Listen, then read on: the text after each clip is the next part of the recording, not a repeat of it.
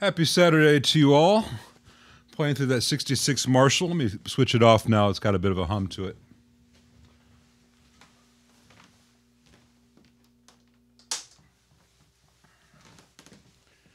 I think it's got either an issue with the filter cap, which was changed by the previous guy, or it might have a bad Easy 81. There are a lot of people here already. I'm delighted to see all this. Hey, Todd Janney. I am not familiar with a Roger Pinto.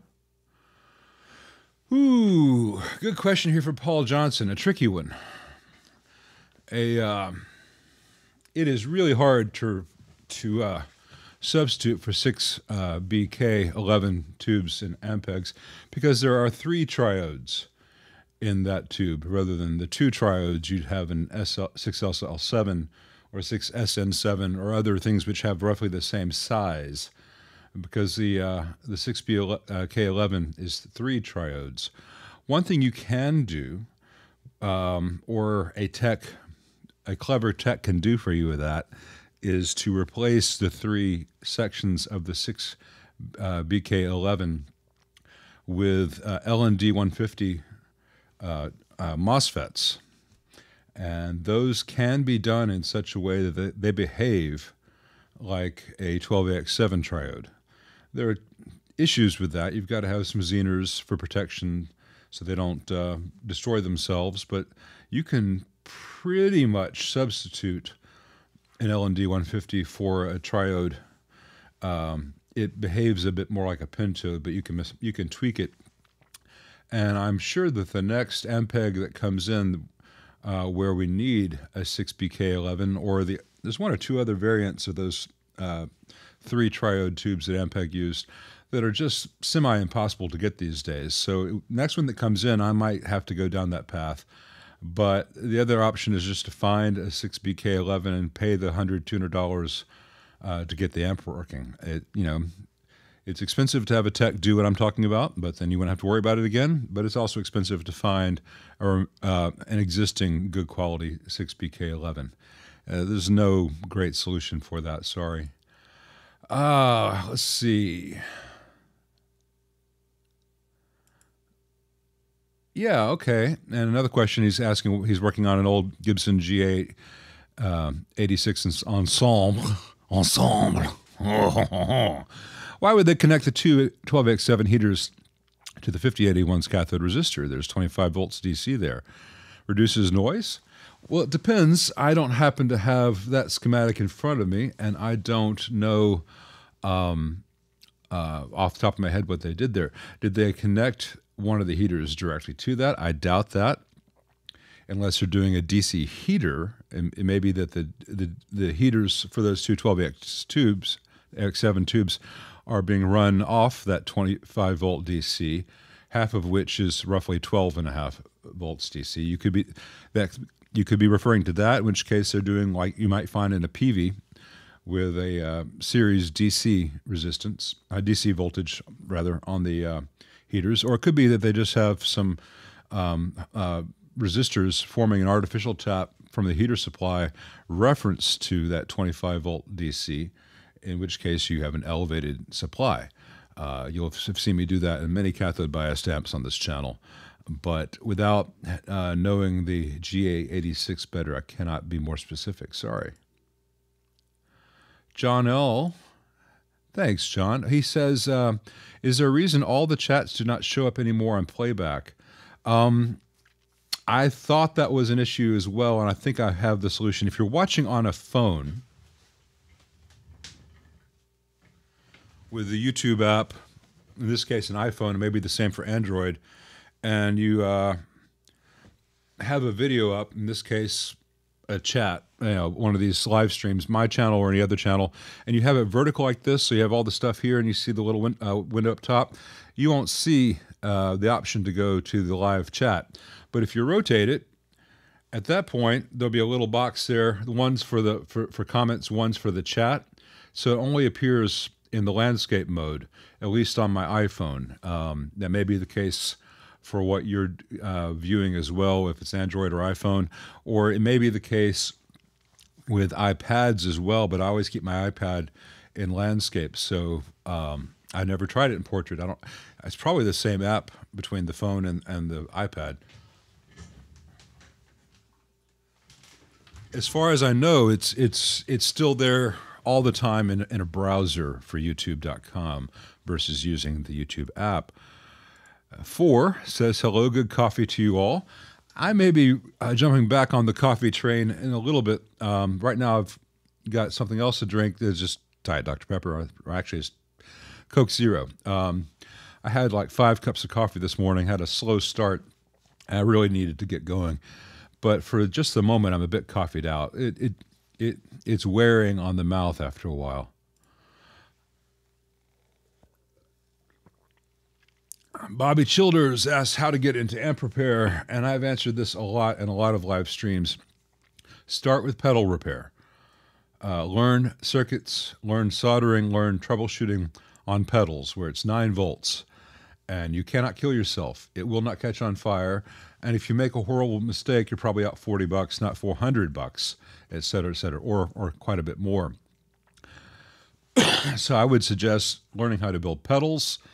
You can go to buildyourownpedal.com, BYOP or whatever it is, and get kits with instructions. Mojotone sells kits. Stu Max sells kits. Get some of those, build them. Get good at it. Make it get good to you, and then maybe start with a Champ build.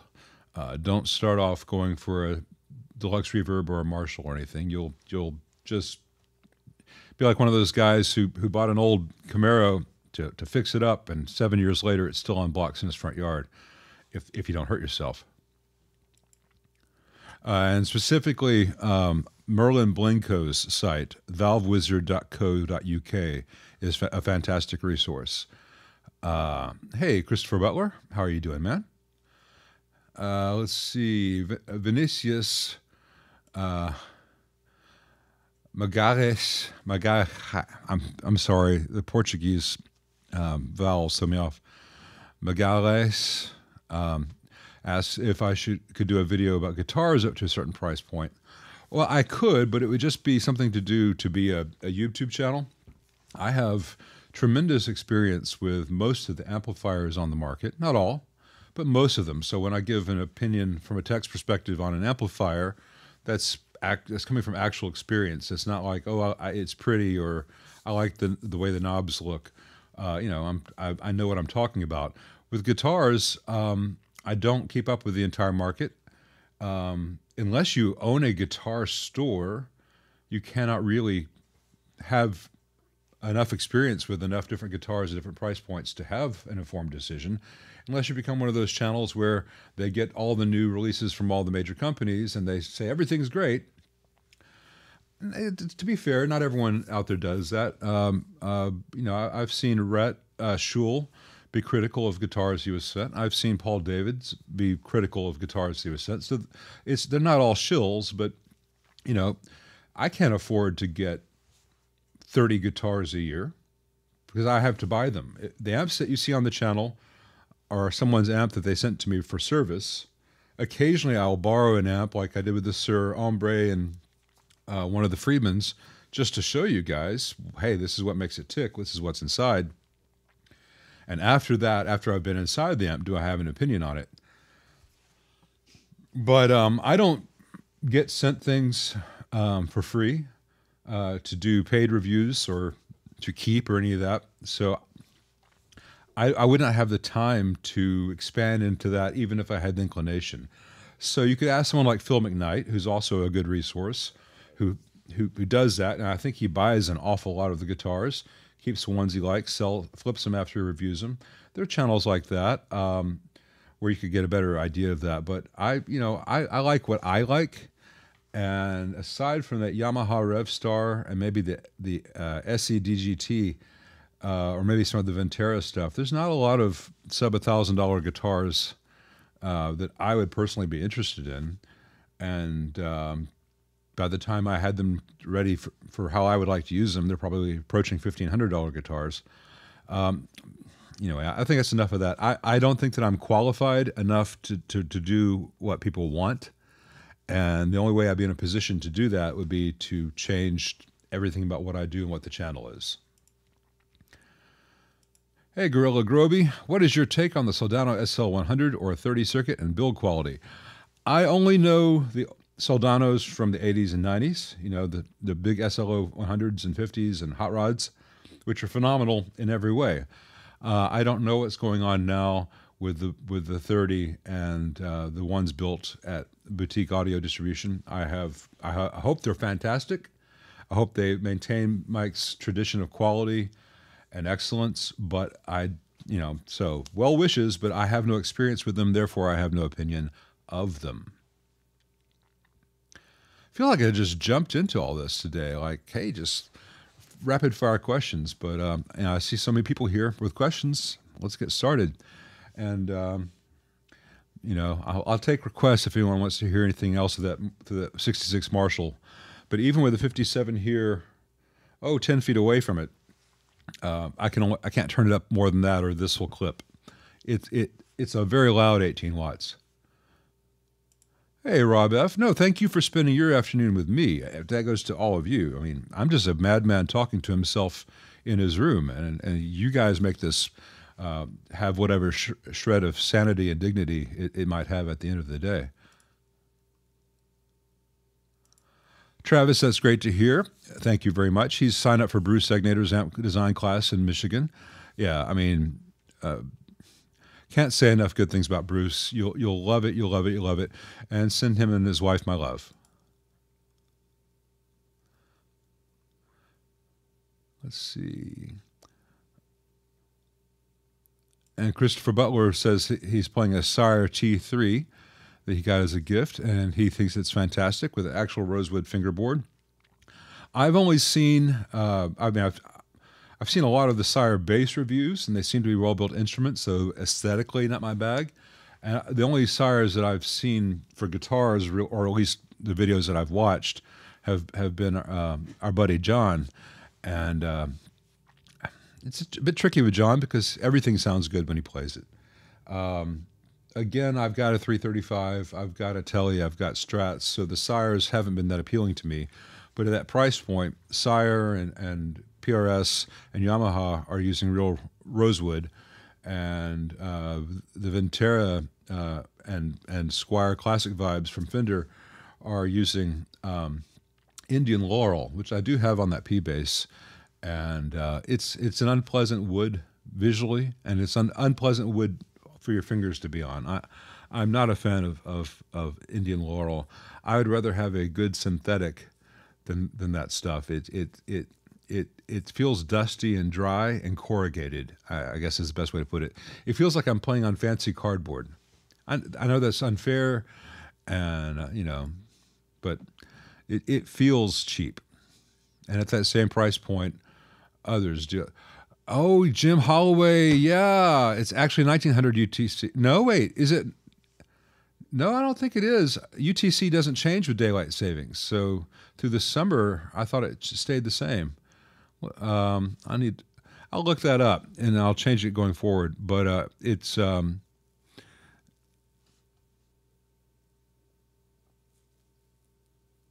according to the computer when I set this, UTC 1 o'clock here is 1800 UTC Universal Time Code.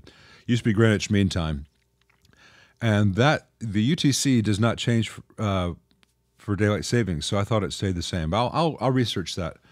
I'm trying to get good at this, and give a time that people can relate to. I guess I shouldn't even have to put the time on the video title, because it'll be whatever time I set it to debut. It'll show up in your local time.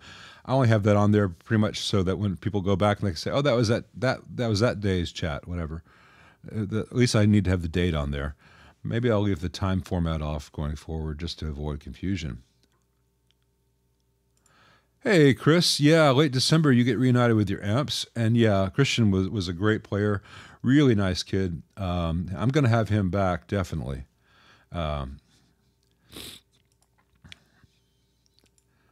Vinicia says, "A day in the life." Kind of, sort of. I didn't know what I was going to play.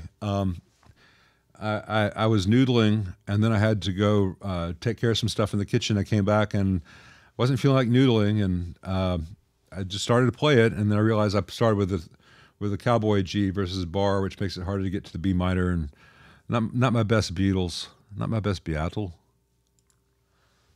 Hello, everyone. Hello, hello, hello. Hey, Yeatsy. Hey, Josh.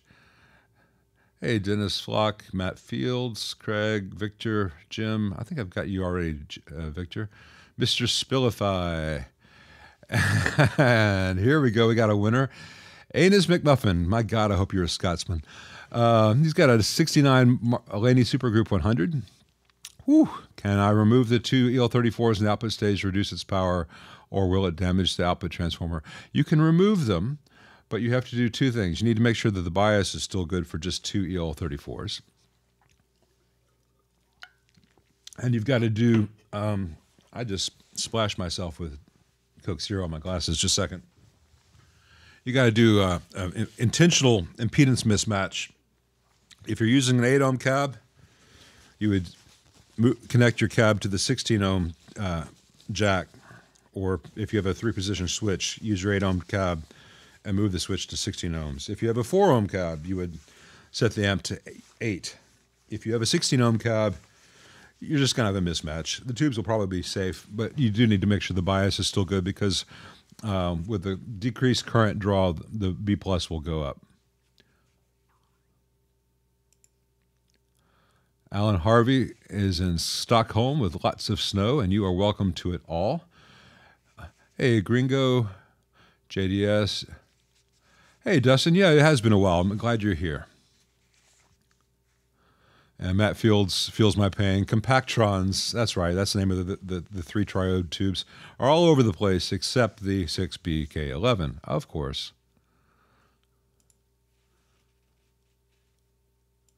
Hey, Natas. Natas Satana says, hey, Lyle, what's the best way to split a signal to 2 amps for dual mono or stereo? I usually use a stereo guitar effects pedal like a Boss Chorus. You want a good quality buffer. And that can be something in one of your existing pedals, depending on what you have, or it could be a standalone buffer. But you don't want to split a passive signal unless you're okay with everything getting a bit weak and dark and more susceptible to noise. So you want a high quality buffer, and that can be just be built into a pedal if you want. For a lot of people, the buffer built into a Boss Stereo Chorus will do the job just fine. If you are not doing stereo and you just want to run your signal to 2 amps at once, the first thing you should do is get an active ABY box, which will have a good quality buffer in it. And then you want to have the option to flip the polarity of 1 amp and to do a ground lift, so you don't have any ground loops between the 2 amps. And if the speakers are wired backwards or they have different number of stages, you can keep what's coming out of both amps in phase with each other. So you could, if you're using them both at the same time. And I would look at Radial for one of those. Radial has a great line of ABY boxes. So does Lely, but they cost an awful lot more, and I'm not convinced that you get any more, other than they have really pretty foot switches. Good morning, Mr. Brad. Glad to see you up and at 'em. I remember last time we did this, you were a bit under the everything. Hey, Joachim, what is my opinion on Bedrock amps? I have had them on my bench in the past, and I have no memory of this place. I don't recall much about them, other than they were okay. They didn't make an impression. So I guess that's a positive. You know, it's like, oh my God, that piece of... But neither did it blow my socks off. I'm getting... The more amps I work on, the harder I am to impress. And again, I know that I'm a champion of the Vox AC15 and 30 custom series. Those are staggeringly good amps for the price if they work for you musically. You know, because it's one thing for me to say, yeah, that's 63 AC30 here. That's going to be killer. That 66 Marshall is great. The 74 Marshall, the 68 Marshall I got here, those are all going to be fantastic. Yeah, but those also have huge price tags. I mean, we have to be realistic. So when I can say, go get a Princeton reissue, or Princeton Reverb reissue, and spend $200 making it not fall apart 10 years from then. Go get an AC-15 and start gigging with it from day one. I think that's information that I would want to know if I were in your shoes watching Mr. Know-It-All here talk about anything that's I feel so guilty sometimes having the microphone and a captive audience.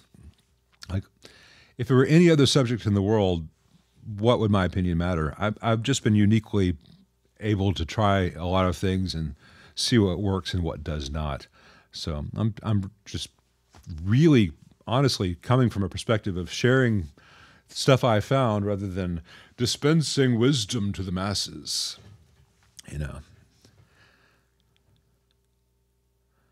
Marcus Neiman asks, what's the best way to solder multiple connections on a turret? He has a Seritone Express clone. It gets noisy when he has the switch selected to the brightness setting. Well, we'll do this in two parts. Let's talk about soldering multiple connections on a turret. You want to make sure that the turret is tinned, but has no excess solder on it, because you don't want blobs of solder. You want the turret and tinned and clean so it's ready to take solder. You want to have all the leads that are going to be attached cleaned and hopefully pre-tinned. And you want to have as many things mechanically hooked around 270 degrees, so a U, not a full wrap, and without any slack, so that it's all there, and the solder is just going to kind of meld everything together and keep oxygen from getting in between the wire of the resistor and the turret, the wire of the cap and the turret. So you want to make sure that all that is good, then the solder is just there.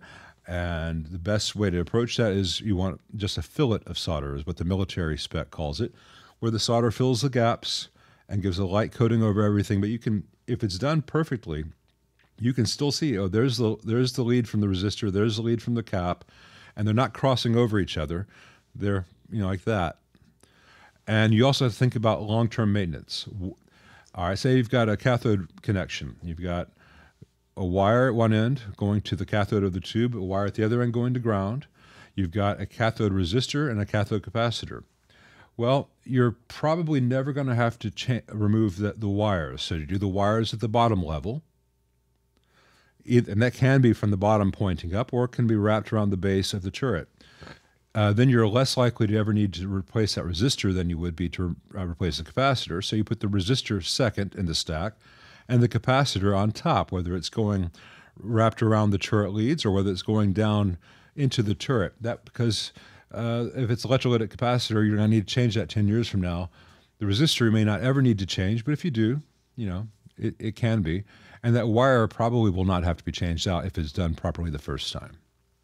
As far as the Seritone getting noisy when you have the switch setting to the brightness setting, it could be our friend, and it likely is our good old-fashioned friend, generic silver mica caps that just say SM. So see if you have a brown or orange chiclet silver mica cap in there. If it says CDE or CDM or anything like that, you're fine. If it just says SM, that's probably the cause. But without having your amp here, I can't be more precise.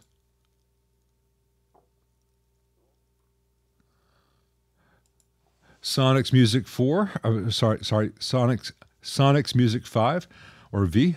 Thank you very much, man. I appreciate that. I'm glad to be able to help. He was drinking the Kool-Aid to buy cheaper new Marshalls, but now looking at Friedman's.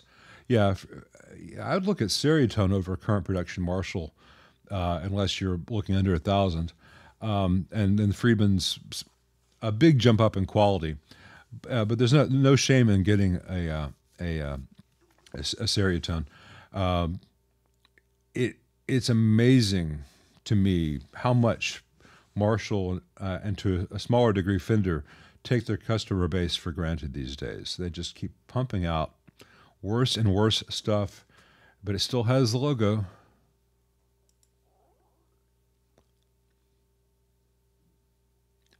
Hey, Cell Zealot.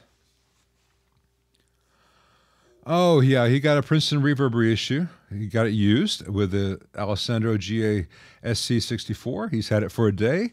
It sounds fantastic, and he blames me. Mwahahaha. Like I was saying earlier, just go get a Deluxe Reverb reissue or a Princeton Reverb reissue. do the reliability tweaks, which I've put in the videos where you can do it yourself or you can take it to a tech. I mean, I'm giving that information away. That's the only thing those amps need to sound really good. They sound really good. Aside from the stock speakers, if it's like a C12K or some of the Jensen Alnicos, but in your case, you got the Alessandro, which is phenomenal. So I'm glad to have ruined your life, Cell Zealot. Travis McCartney says, on Android, you can swipe the chat from right to left and it brings up the live thing. Good. Yeah, and Matt Fields says, a Radial Bones twin CDN headlight. I love that by the time I've answered something, a lot of times they've already had answers.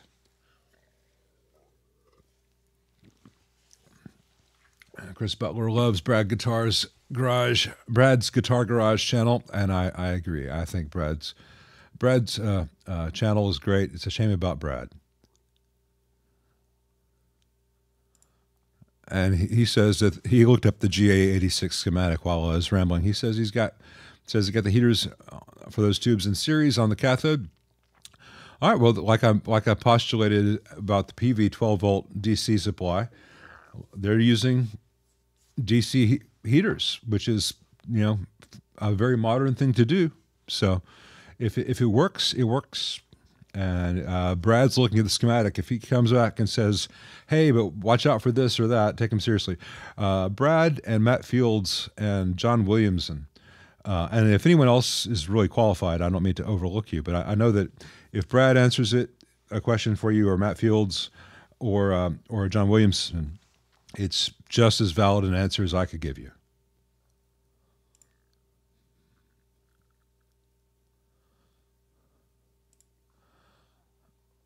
Oh, JDS, yeah. Wire strippers that don't mess up a copper core. I bet Brad's going to have an answer for that, but I imagine the answer is going to be German and spend money. I've got the ones I use, I get at Home Depot. About every 6 months I replace it because they begin to not work very well.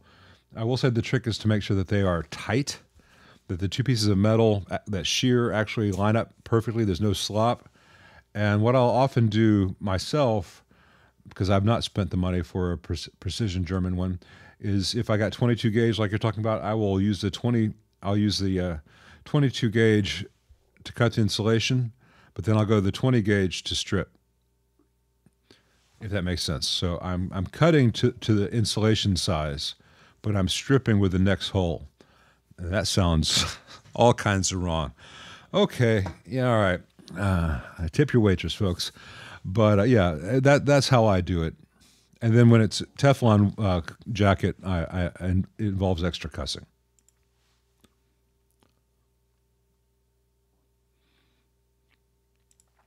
Jamie Neese, I do not have any experience with an Elsinore. I don't know what an Elsinore is in a car Rambler. It's probably an Eminence or similar that car just has a label put on, but I don't know what speaker it is. And recommending an upgrade for a player when I don't know what they sound like, what guitars they use, how they play, or what the speaker they currently have is. Because what if the speaker I recommend is what's already in there or is comparable to what's already in there? As far as a weak reverb, must be turned up to almost 2 o'clock to sound decent. I think the Rambler is just using 12X7s for the reverb. It's been a long time since I had a Rambler in. You may just have a weak 12X7, or you may not be thrilled with the reverb circuit, or you could have a weak tank. But it's been over a year since I had a Rambler in, so I don't recall. But I will tell you that Steve Carr would know, and he would probably be glad to help you with that. He's a good guy.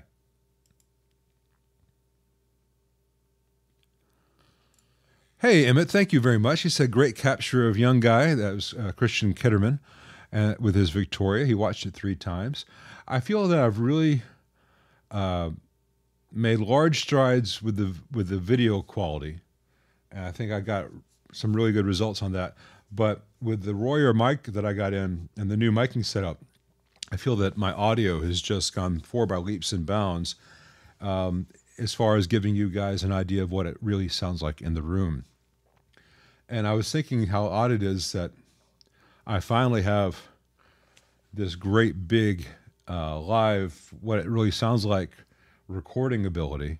And yet, in a mix, a lot of times I think an engineer would say, well, the Royo sounds great, but it's got way too much low end for this. Just do that 57 and we're going to EQ the rest, because there's what we want as players and there's what works well in the mix. And they're not always the same thing. But for the past several years, all I've been getting on the channel is the 57 very slotted thing. And now it's like, hey, we're in CinemaScope. And I'm thrilled because for what I'm doing for this purpose, I cannot do any better than just say, hey, this is what it sounds like. And that was pretty much exactly what it sounds like in the room. If you were to play it back at about 95 dB through really good studio monitors, that's what it sounded like in the room. If you're listening on your phone, it's an approximation.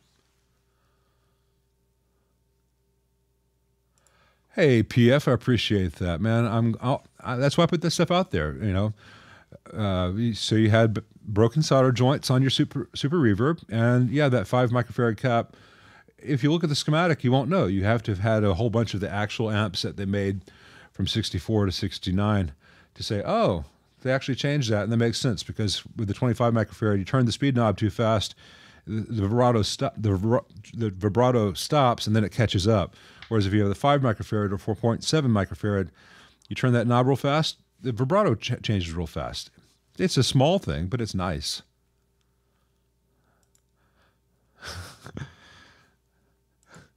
Yeah, Yitzi says, don't be dumb like me and work on vintage amps to start. I've been watching your Princeton your Princeton Chronicles, and I did not mention the grid or screen wires to you because I'm a nice guy. And I figured you would learn more once you realized it yourself. Nothing teaches us quite like our own stunning moments of dough. You know I say that with love, man. And if you get stumped, give me a call.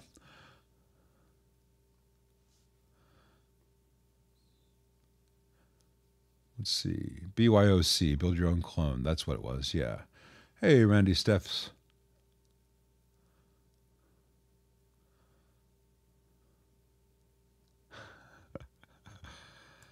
Well, I wish I could, Vinicius. I wish I could have you guys talk back to me so I could learn how to pronounce your name. But Portuguese was very tough. I absolutely loved my time in Lisbon, and I want to go back when I can. But it was almost worse because I had studied Spanish in high school, so everything was just almost right in my mouth. But then I'd fuck it all up.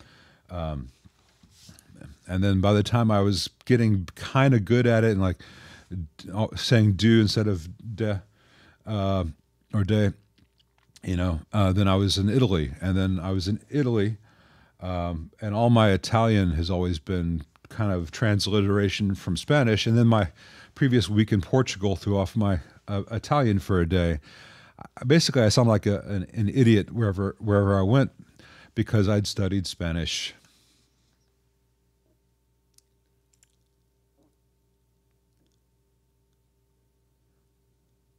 Let's see.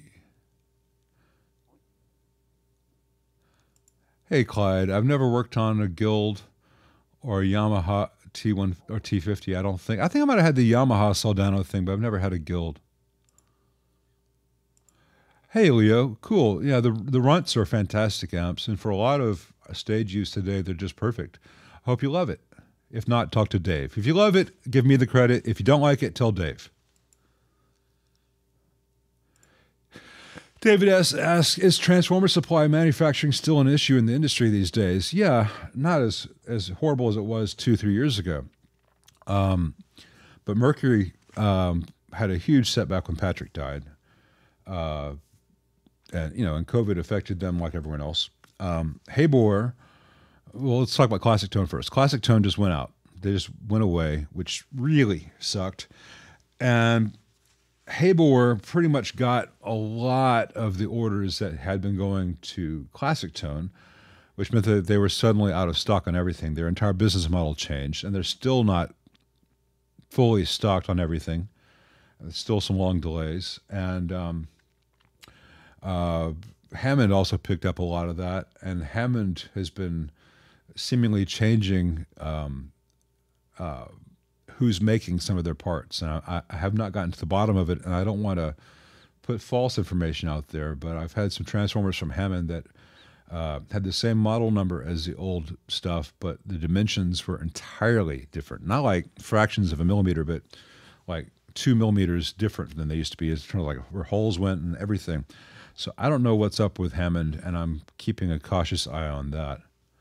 But it is better than it was, but it's not great. Broken Home, always, always, always update the power cables. And if you just want to look at them and say, yep, they're original, we'll put them on the shelf and never plug them in, because an ungrounded power cable is potentially deadly. And even if it's not deadly, it's noisy as hell. But you can see videos of me testing apps with old two-prong connectors where I got a 50-50 shot of whether I've got 110 volts live on the chassis or not. I show that in those videos. It's not like some namby-pamby, oh, they want us all to be so safe, we got to wear helmets when we ride our bikes, blah, blah, blah. No, this is behind every good electrical code is someone who died unnecessarily. And so don't let it be you.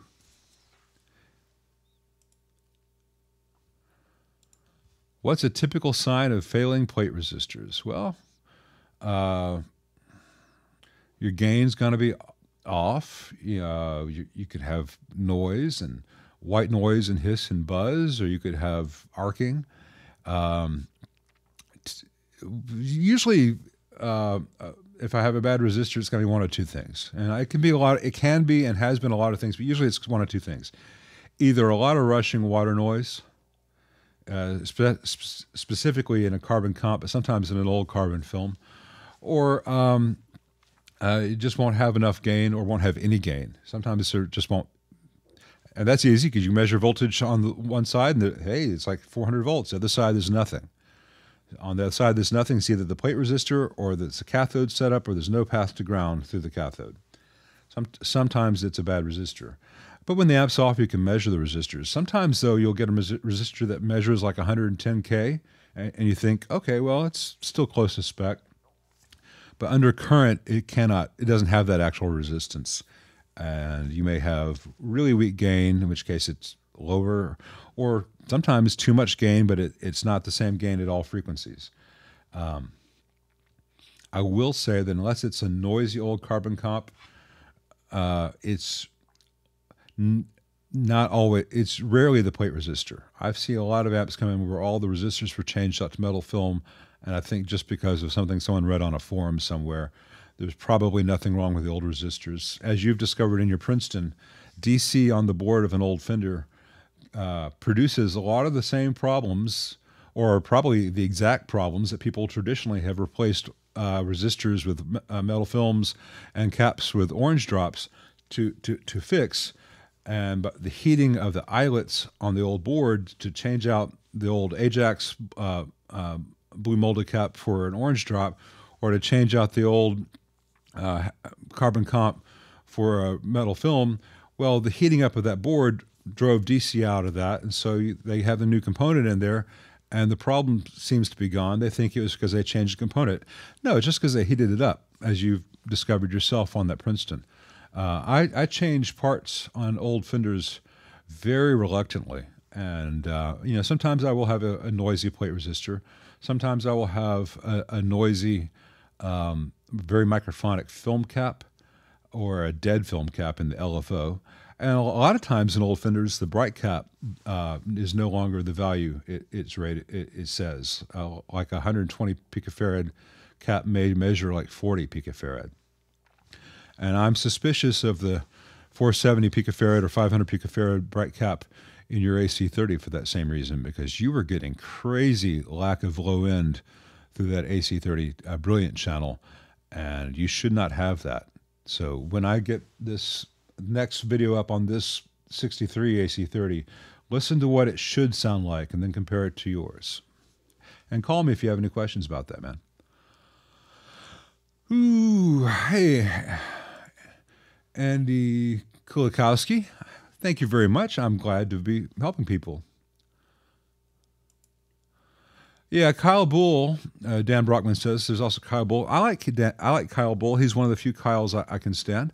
Yeah, but he's very much into thrash metal. I listened to him play, and it's a different world. It is entirely different to my approach to electric guitar as say a classical guitarist is. But hey, that's what's cool about this is that there's so many different ways that people can enjoy music. Four, I do not have any opinion on rev amps. I'm gonna trying to reach out to them to get something in so I can have an opinion. I'd love to be able to say, yeah, revs are fantastic, but until I have one in, I cannot have any opinion on them other than they look cool. And whenever I say things like this, someone always comments, well, if you haven't seen one, that probably means they're good because they're not failing. And that's possible. The other issue is that most new amps are under warranty, and I don't do warranty repairs because there's no money in it.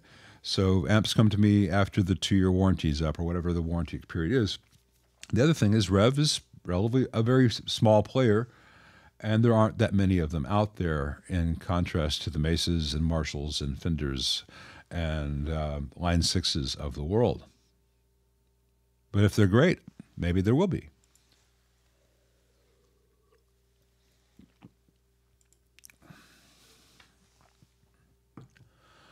Oh, Paul, I don't know the particulars of the 5F tanks. Sorry, man. Old reverb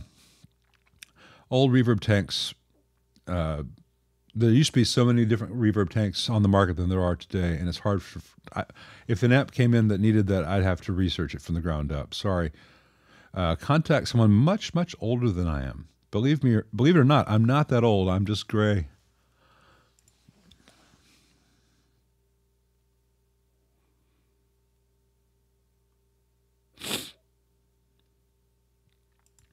Hey, Chris. Yeah, the old classic 20 combos and classic 30s and Delta Kings or Delta Blues, whatever they are, were all good amps for the price point. They had some fragile points like the 84s dangling down in the back and the chassis not really being connected to the cabinet very well and some heat issues, but really good sounding amps for the price. I mean, those things were designed to be about $200 to make. Back in the 80s and 90s.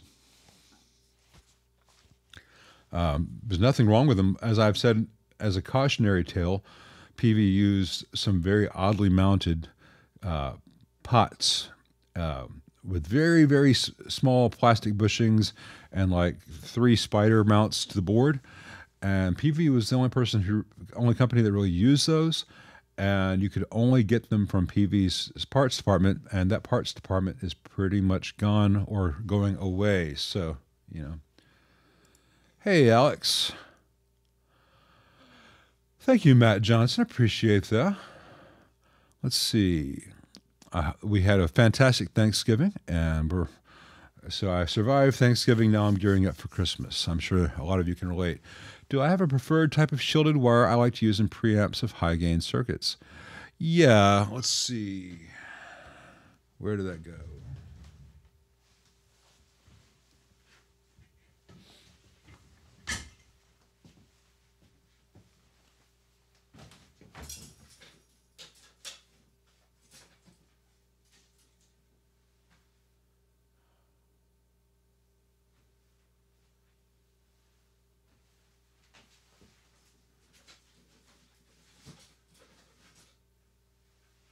I just had it. Where did it go?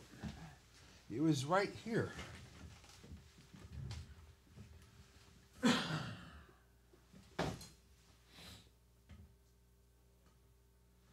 Well, I can't find it. My favorite, which I'm not able to get right now, but I'm looking for it, it's like RG174, and you'll have seen it in my videos. Oh, it's in one of those boxes. Never mind. I'll get it later. It's like RG174, but with the 22 gauge center conductor stranded versus like a 26 or 28 gauge, which most coax is. And the stuff I have is so tinned, stranded 22 gauge, with a Teflon jacket. Over that is a really good metal braid, and then that's in another Teflon jacket. That stuff's great, but I can never remember the RG numbers. Not 174. Failing that, I like the Canary. I think it's called GS4, which is a small instrument cable that Canary obviously makes, and it's not much bigger than the really small Mogami stuff, but it has a much better shielding than the small diameter Mogami stuff. I do like the Mogami stuff for a lot of applications, but it's not as great at shielding as the Canary. And this is not like how many angels can dance on the head of a pin. It's a noticeable difference in a circuit. Hey, Dan Brockman, cheesehead. Yeah, I just love it when I find things that, hey, that's called a cheesehead screw. Okay. I also like to put those things, not in every video, but in the occasional video, just let me know who's watching the whole thing, because I see these things and like, all right, it's a 20-minute video and the average watch time is 8 minutes. I don't know whether half the people are watching it for 20 minutes and half people are watching 5 seconds and it evens out or whatever, but it's discouraging to spend all the time making the videos and to edit the videos and try to do them as best as I possibly can, and then have the average watch be a third or a half of the thing. So I gotta tell myself, no, people are watching the whole thing. There's a real group of cool people out there, and then there's people who clicked on it by accident while looking for funny cat videos. So it skews it artificially low. And so things like Cheesehead or Elephant Cupcake, etc., just let me feel reassured that people are out there watching and that it in some small way this matters.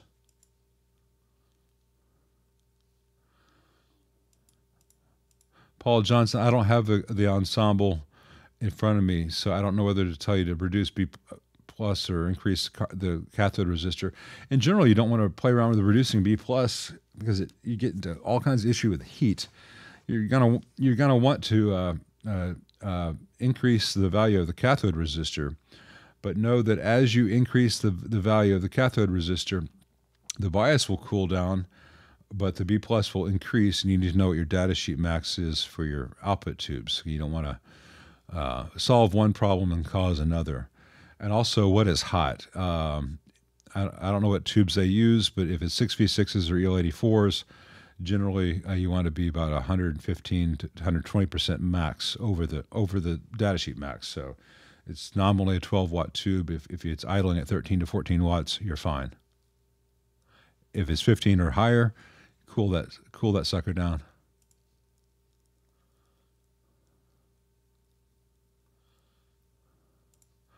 Hey, Beast Fu, he's an owner of a 74 JMP50. In my opinion, is it worth upgrading these to higher voltage?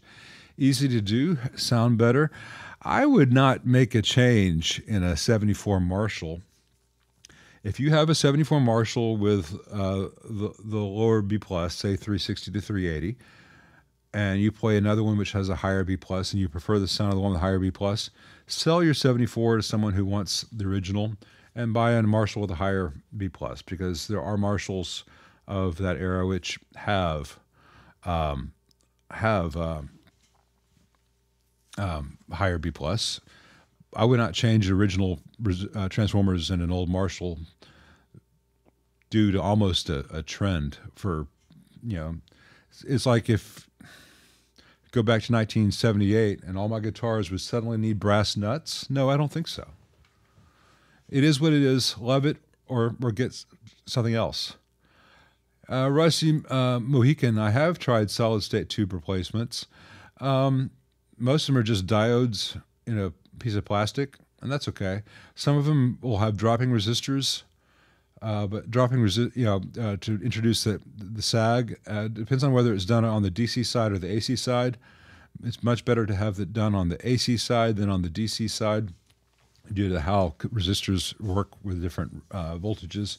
Then you get into heat issues, and I find like the Weber copper cap and other things kind of to be dangerous because owners do that, and they like the sound difference because it is a difference and they've spent money on it, so they're going to like it, but they don't necessarily know what it's doing to the rest of the amp. Is it still biased correctly, et cetera, et cetera? It's changing one major variable in an amp without necessarily knowing what all the variables are that are affected by that. So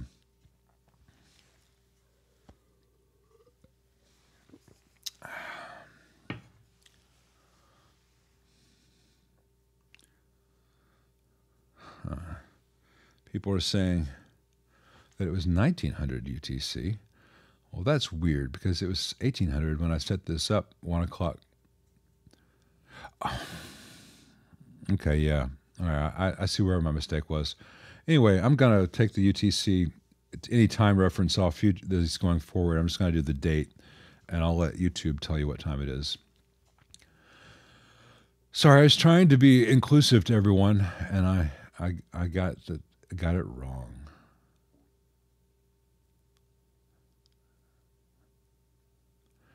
Michael Davis started to ask a question and right up against the character limit. Hopefully he'll come back. Thanks, Dennis Flock. Appreciate that. Hey, I think the Neo Creambacks sound really good. I've only tried them once, but I tried it with like 3 different amps, and I thought they sounded really good. A little bit bright, but it was a brand new speaker. I have no complaints, but I've only used them for about a week. Hey, Kasurks, welcome from the Netherlands.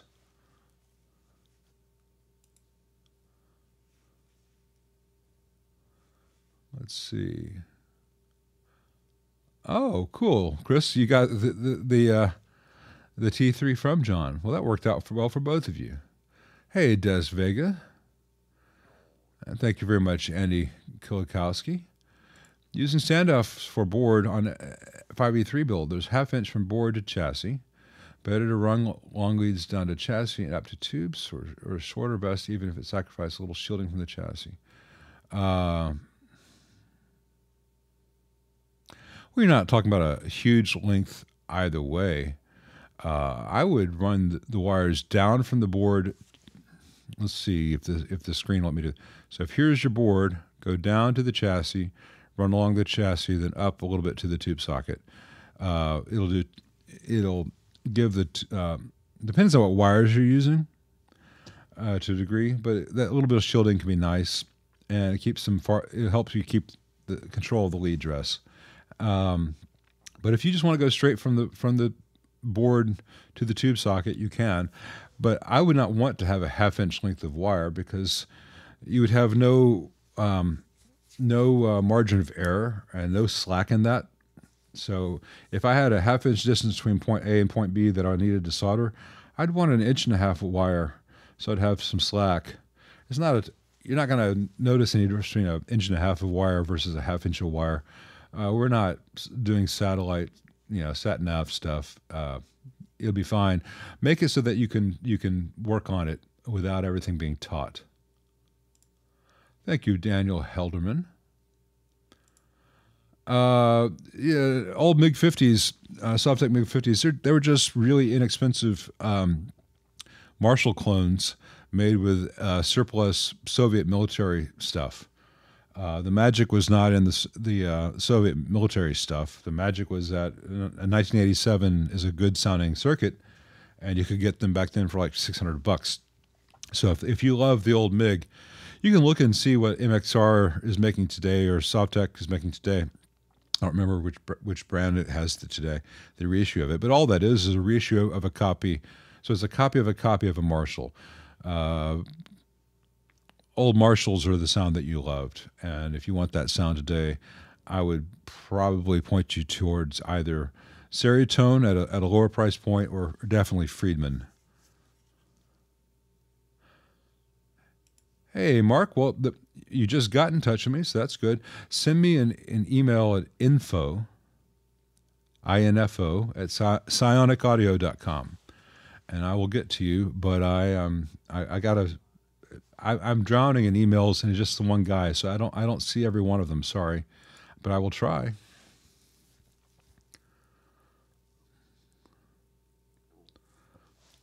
Michael Davis answered a question about learning app maintenance at the beginning of the chat. So you can go back and catch the replay and get a better answer there. Brendan Gauntner, Alamos are terrible, terrible apps. I would avoid all Alamos. Sorry. Mended Cheese wants a video on noise in apps. Yeah. Um, I think I've done that to a degree in apps. The thing is, to demonstrate that really well, I would have to have a noisy app. And when I have a noisy app, it's usually because I have an app in for repair. I'm talking about that app in general rather than making it specific. Hey, and this is a great example of one common cause of noise in an app.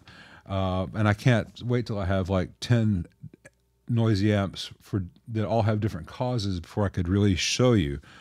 So it'd be a lot of theoretical. I'll consider it. I see the value in having a video like that out there, but I don't know that I could teach it if I didn't have that problem to show you. I mean, if you were to go back and watch the 900 videos I already have up, you come away from that process really sick of the sound of my voice and really glad that I got good microphones at some point. But you'd also know like 37 different ways to diagnose noise in apps. Hey, Alex, I'm glad so I'm not catching you early, Alex. I'm catching you late. Well, I'm glad you're here. And it's time for Alex to go to bed because we're going to take a first intermission. So we're going to take a 7-minute break and everyone stretch your legs, et cetera, et cetera. And I'm going to re-educate myself on how the universal time code works. I don't know how I got that mixed up because all summer long it was 1800. So I figured, well, they're not doing daylight savings. It would still be 1800. Obviously, I was wrong somehow. Anyway, see you guys back in 7 minutes.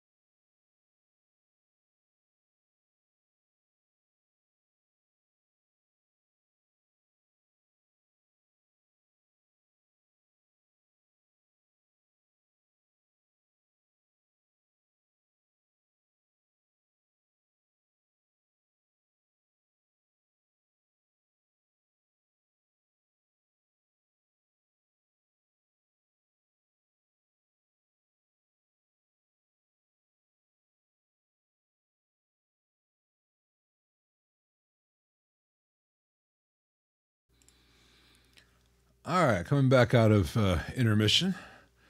Des Vegas is asking about his DSL 40C and DSL 100H. The fixed value tone stack in there, and then later you get the full 3-band with knobs. It's a fixed tone stack, just do tone shaping. It just locks in a certain sound, then you manipulate it later. It's just a matter of where gain stages happen and how to make a gain stage speak in a certain way.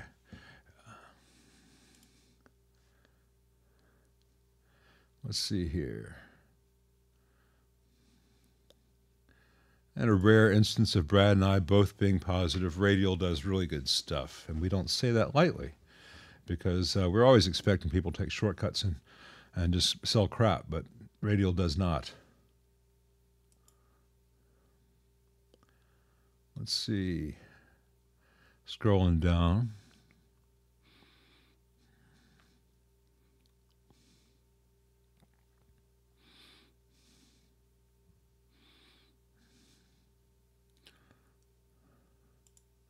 Jonathan Farmer, I cannot speculate as to the future of tubes and tube pricing and availability, but I hope for the best, plan for the worst. You know, we shall see. Probably at the time that they become a big problem, I'm going to be concerned with who's going to give me my sponge bath. So I only got about another 25 years to worry about this. Because you young guys, let's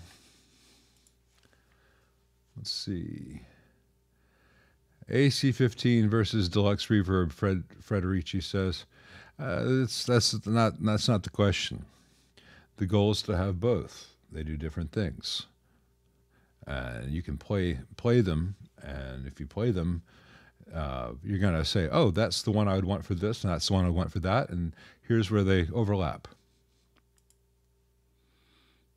Let's see.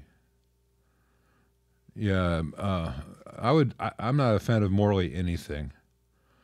The Fuzzbox asks, would I ever consider going into a GK 250ML? Well, as a huge fan of Lifeson and Gilmore, yeah, I would absolutely. Already asked me to fix if I'd fix one or if I'd play one, and the answer is yes to both. I'd love to have a mint condition 250 ml, or the larger rack one that Lifeson had. Leon Todd had one on his channel not long ago, and he got some sounds that I instantly said, that's that sound. But yeah, both for the marathon kind of stuff, mid-'80s Rush, and for things like Sorrow. That's the sound of that amp.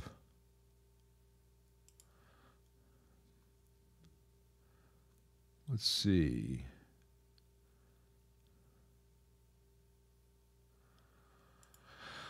Oh, Big Boss, I have a Lead 100 here. It belongs to Chris Nola Rocks here in the chat. He's picking it up in a couple weeks. It didn't seem to be that noisy to me, so I didn't need to redo anything. But ground schemes are ground schemes, solid state or tube. They work much the same. But I did not find any problems with a noise floor in the Lead 100, so I didn't investigate any changes. Let's see. Hey, Arthur Veldoin. My thoughts on old Roland JC amps, jazz chorus amps. They were phenomenal in 1978. They were great up to about 1985. They were world-changing, game-changing, top of their class. That was a long time ago. It's 2023. It is a single-trick pony. It is noisy. It is heavy. It is expensive. It has one sound. It has no headroom and has one of the worst distortions of all time. And it has very little control of the chorus effect. And if you were to play that next to a 100-watt Katana, the Katana does that exact same sound, and you have control over the chorus, and you have more headroom. and it's not noisy, and it weighs less. And then you've got about 99 other sounds, and the Katana costs a third of what the Jazz Chorus costs. So I don't see any point to the Jazz Chorus anymore. And I declined to service them because they cost so much to repair, and they're like 7 different revisions, and they all do different things without any great documentation of what the changes are. And they're built like Boss pedals, like old Boss pedals. It's like buying 8 Boss pedals together. It's nothing wrong for a pedal, but I think the time has passed.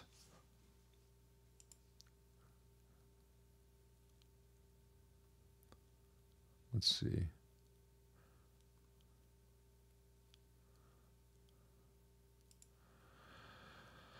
VS asks, is there a way to brighten the reverb on a 70s deluxe reverb? It could be the tank. It could also be, there's a 22 nanofarad, no, sorry, 2200 picofarad, 2.2 nanofarad cap to ground off the reverb return jack on that amp. You could lift one into that, see if that brightens it up for you.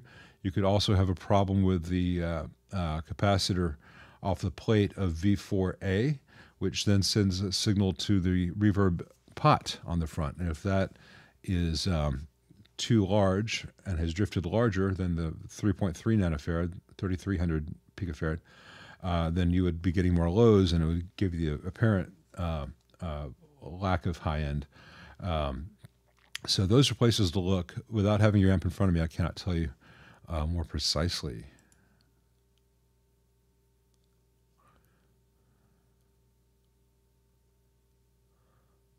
Let's see. All right, Jonathan Farmer, I'm not trying to be mean, and this goes to everyone. If you ask a question, please ask it once. As you can see, Jonathan Farmer asked the same question twice. I answered it the first time I saw it, and now I've seen it again. It may be farther down the chat. Multiple versions of the same question just make it harder for me to get to everyone's question. So.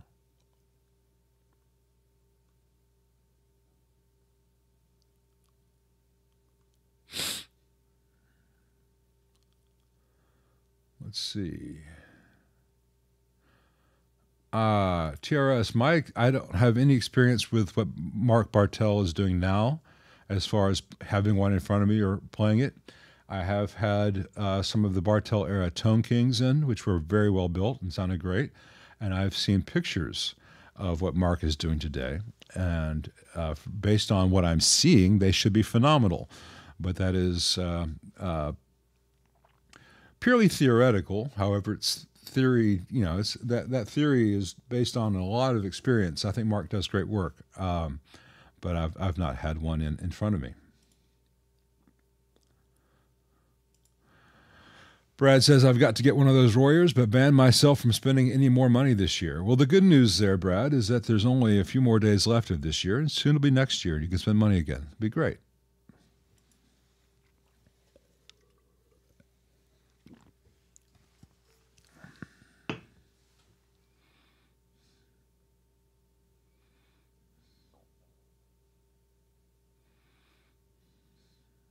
Let's see.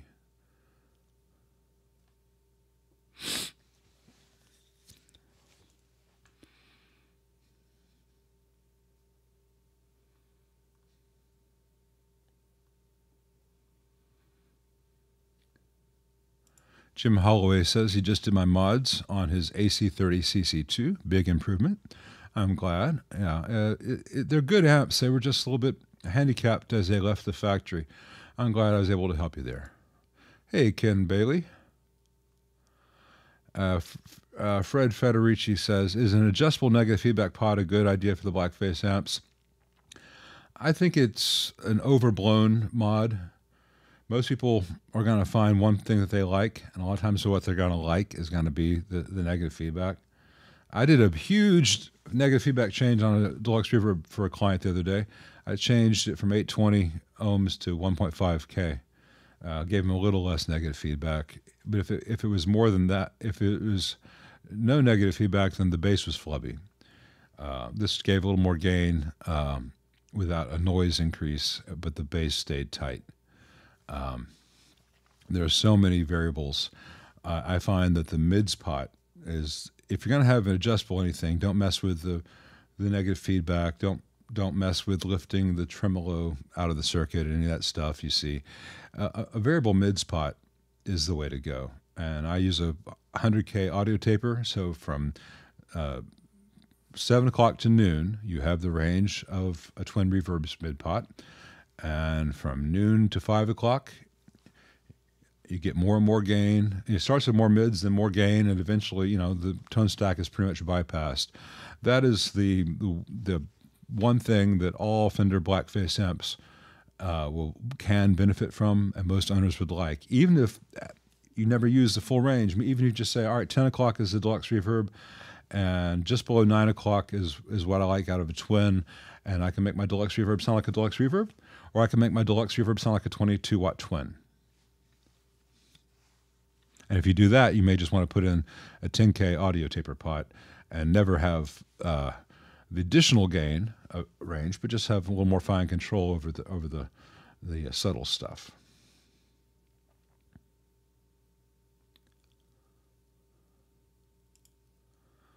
Hey, Robbie, Yvonne, I have no experience with the Laurel Canyon from Matchless. I would not ever specify changing tubes on a specific schedule to anyone unless they are about to embark on a world tour, in which case they would have a guy like me or Dave Friedman there. Hey, Dave, go through everything before they embark on said world tour, and they would have a tech on the road with them. But if your Laurel Canyon sounds great, that's fantastic, and you change the tubes if and when you begin to have a problem with them, not because it's June or whatever.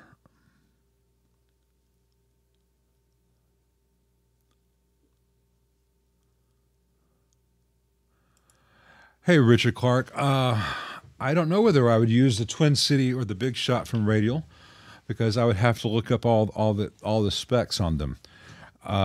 What I would look for in an ABY switcher, specifically since you asked about splitting in stereos, I would want it to be buffered, so a good, quiet, buffered, active splitter. I want to have the options for ABY. I'd want to be able to lift the ground, and I'd want to be able to flip the polarity on one of the outputs.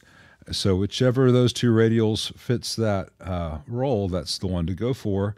And if they both do, then if one's yellow and one's blue, get the blue one.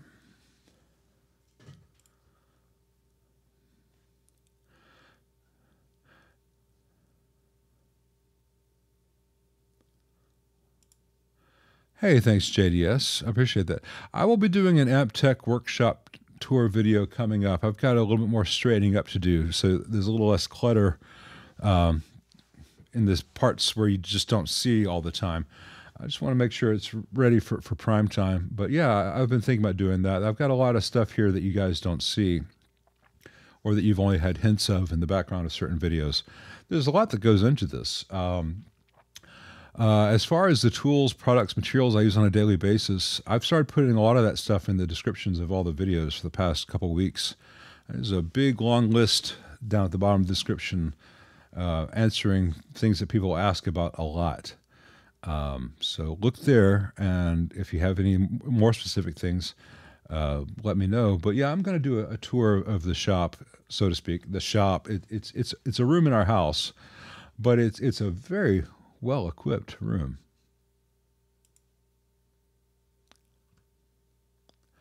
I don't have any hot take on the new Gibson Boogies, because I have not had one in, and until I do, I will have no opinion.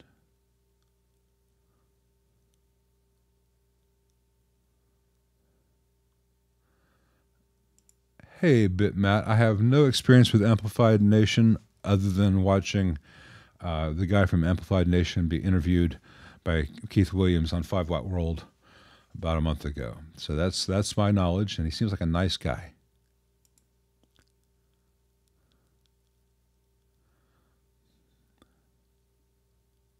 Let's see. Oh, Pacific Audio's open up to the general public now? That's good. I need to look into that. They were always kind of an OEM avenue, so I had not been doing, I hadn't really looked into them. I need to look, I know that they do really good stuff. Apparently the Sony lost focus at some point. It must not have been very long.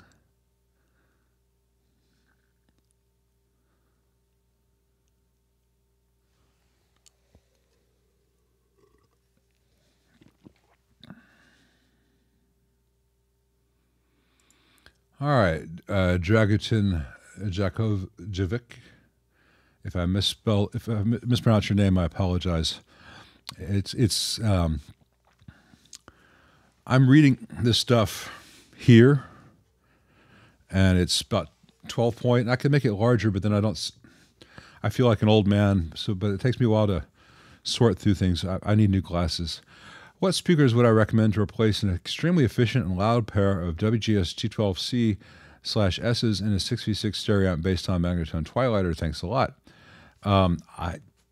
I like those speakers. I think the G12C and CS sound fantastic, and I've heard Magnatones with that speaker, and they sounded really good. So I don't know that I would recommend a different speaker unless you just want a different take on good, in which case maybe some Creamback 65s would be good, which are going to give you, or the ET65, which will give you a little less mid-scoop, a little less sparkle, but without being dark or without being nasal. Or maybe you might prefer to have a pair of Alnico speakers, in which case maybe some Celestion Blues or WGS Black and Blues would be cool to give a little more compression and a little more of that thing that a Celestion Blue does. But I think the G12CSs are fantastic.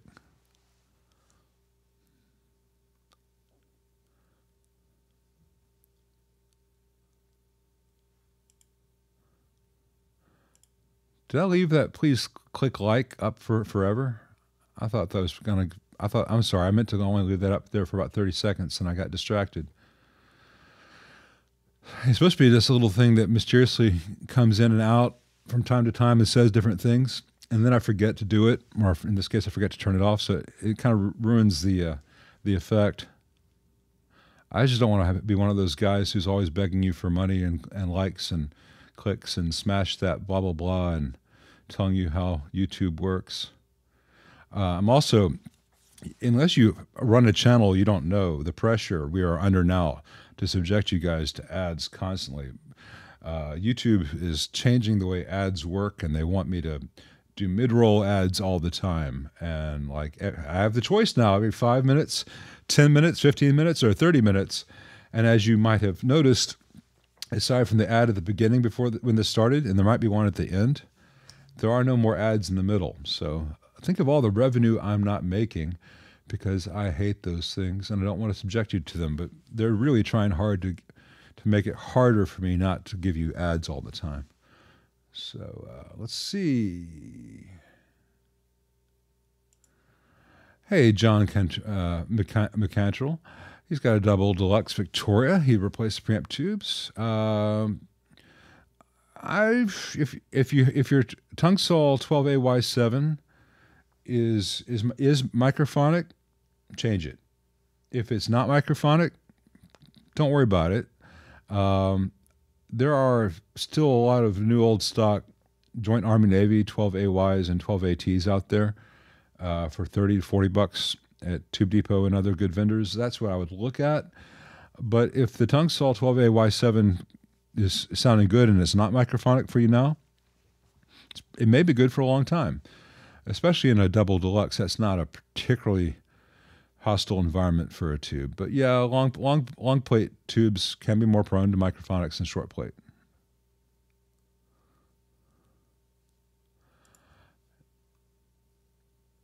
Emilio, I don't have any thoughts regarding interleaved versus non-interleaved output transformers.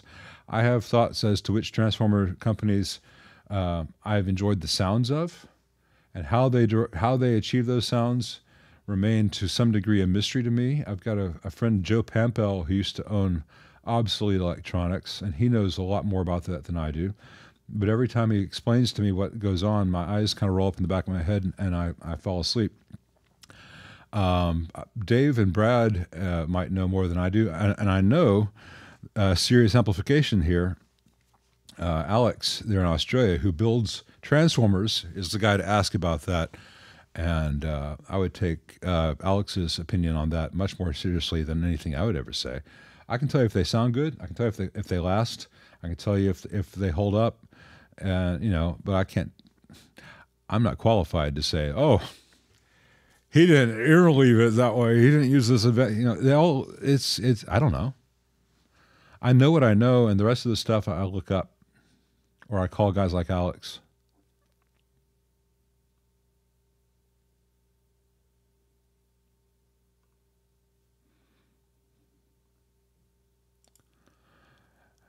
Base Fox 11 fourth. Yes, amps should go in for regular service even if there's no trouble based on age. 60-year-old amps. Yeah, you should get them all looked at. Head trouble off at the pass, and then they should be used fairly regularly. If the longer they sit unused, the more likely they are to have problems. But yeah, you need to protect your investment and keep them going for the next guy. A good tech with whom you have a relationship won't charge a ton to go through them and see if they need service, and won't invent service just to get money off you. If you were to bring me 5 old Fenders just to evaluate, I would evaluate them. I might say, hey, these 3 don't need anything. This one, that's got a bulging electric lytic cap. This one, we need to put in a grounded power cable. And it's got some DC on the board. That might be what I tell you back. I don't know. Or may need to have the pots cleaned or the jacks tightened. But better to know that than to think they're going to be fine, and then all of a sudden it catches on fire because that electrolytic that was about to go out went out, and a tech would have seen that in a heartbeat and say, whoa, don't apply power to this until we change this.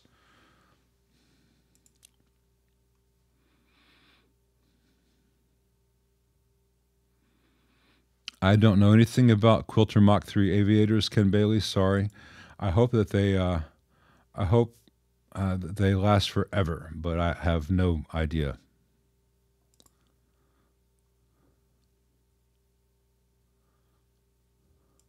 Hey, Chris Quinn. I'm glad you're getting a top hat. King T35 pre-King Royal. That's a complicated concept, but Brian makes good amps, and I've been impressed by what I've seen inside there. And if it does the sound, it does the sound. Fuzzbox already answered the GK 250ml. I've not been inside one because I don't know anyone who still uses one, but I'd love to. I've not been inside a Garnet amp. Randy Steffs, I know of them.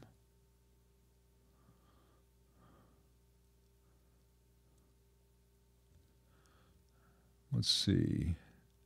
Snow Pants.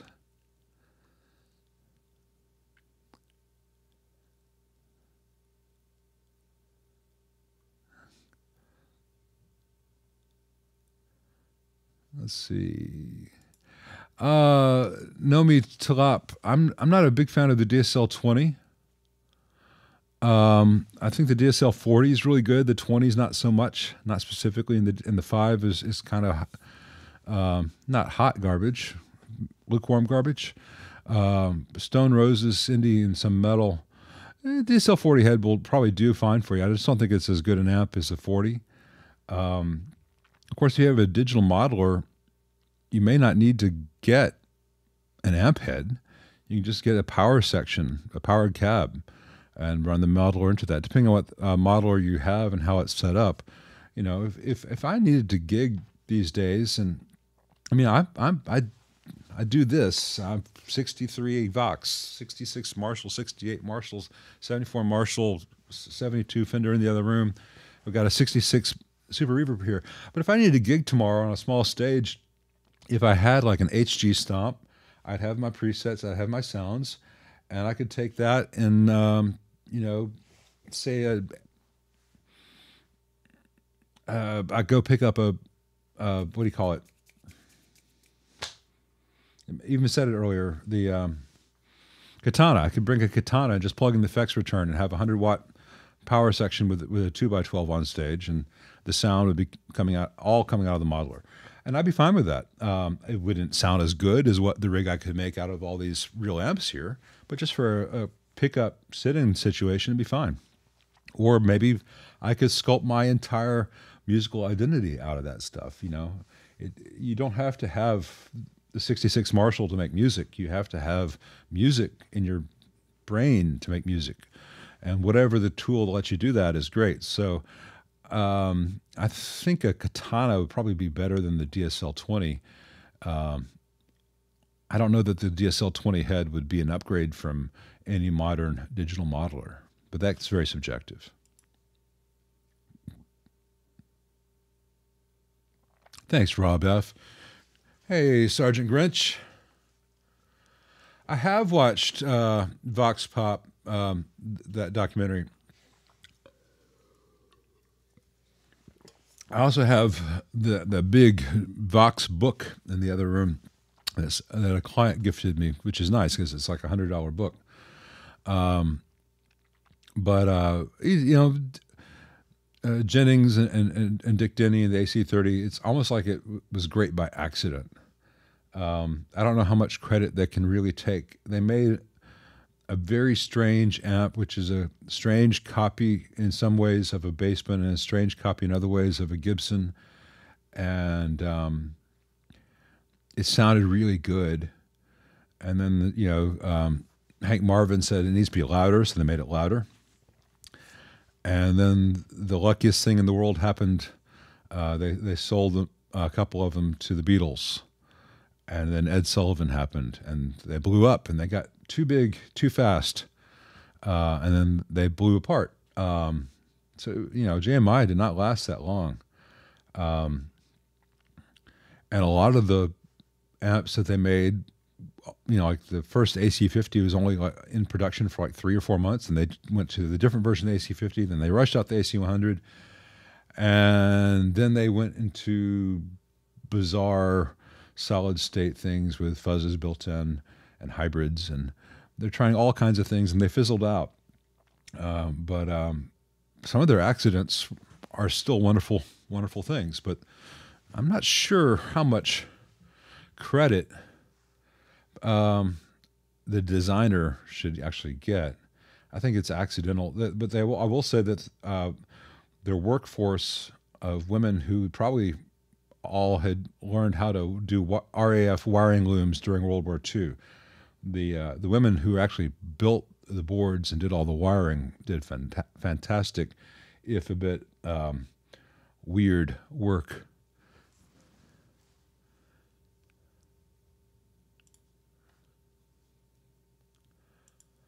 Hey, Ralph Freitas. Thank you for that. In a 65 Deluxe Reverb reissue, is it possible to hand wire the pots and input jacks directly to the PCB, bypassing the ribbon cable? It is possible. It is not advisable. You won't get any benefit from it. There are components that are on the board which hold the pots that you would have to have in the app, and then there would not be an easy way to hold them, and there would not be space to do them very easily. Unless you're going to replace the entire main board with a new board, and I have done that, doing it piecemeal, just replacing the pots board and putting in discrete pots, won't buy you any benefit. The only problem with the existing one I've shown is that the trace from the vibrato channel volume pot wiper to V2B is not routed very well. So you just cut that trace and remove that green wire going to V2B as grid, and just run a shielded wire there, and that takes the problem, you know, all the problems out. If that board has clean pots and they're all tight to the chassis, you're not going to have any problems. There's no need to change all that stuff out.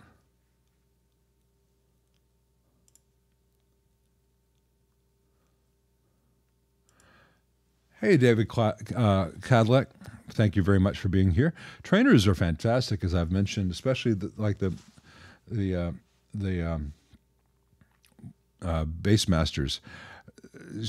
I would say that trainers have the things to watch out for in a trainer, or the things to watch out for a lot of old amps. For instance, the electrolytics. You don't want dried out leaking electrolytics.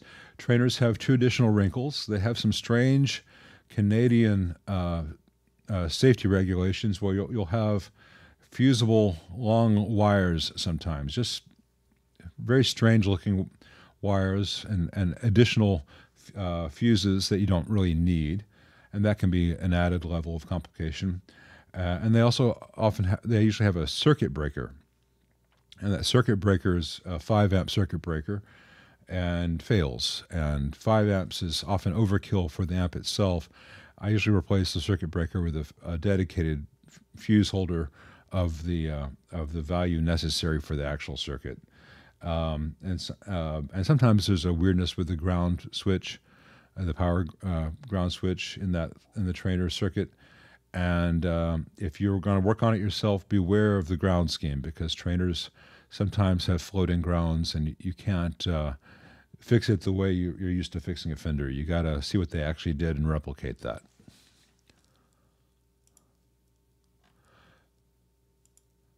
No, man, time is a flat circle. Mr. Buttons, thank you very much. He's got a Bad Cat Mini Cat. I do not have any experience with those. Sorry. Hey, if it, this, if you got a 1x12 6-watt and you like the sound, you've won. That's great. There's nothing wrong with that, and I hope it's fantastic. I've had Bad Cats in that I thought were pretty good. I've had Bad Cats in that I thought were abominations. I hope that yours is one of the really good ones.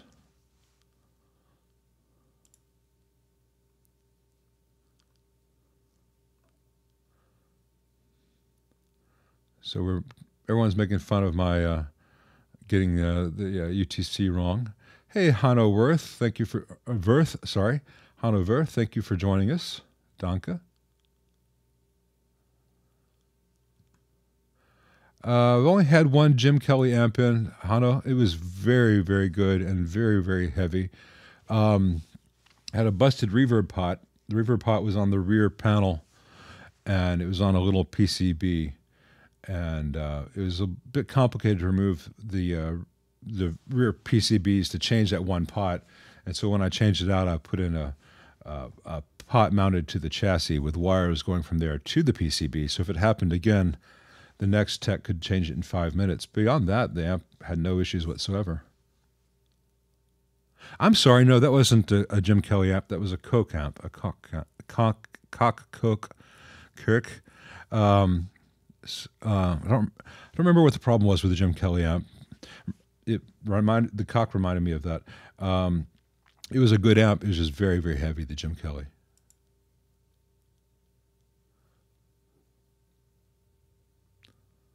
Thank you, Greg D. Appreciate that.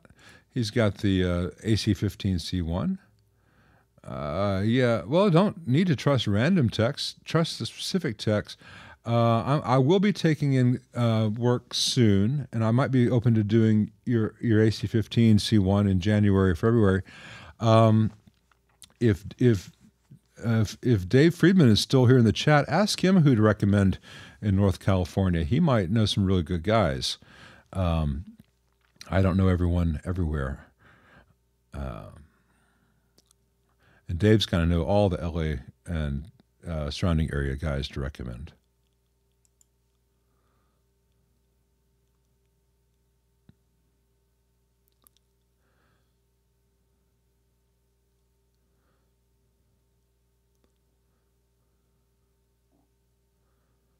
Chris Butler, I think it's you just want surgical tubing for pickup stuff. You can probably get that tubing, just the long length of it, Stu Mac, or on Reverb or eBay. I'm not sure what the dimensions are. Brad will know if he'll answer you.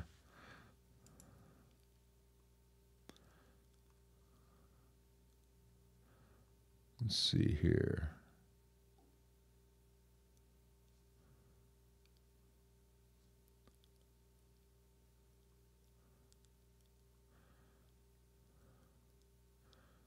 Let's see.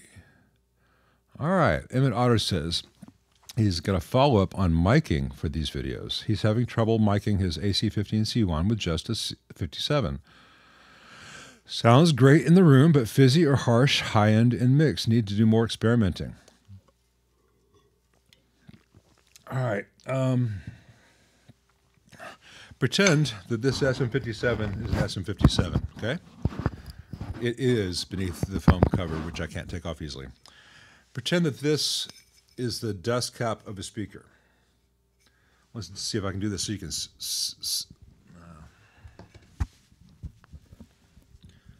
All right, so here's the SM57. And here's the dust cap of the speaker.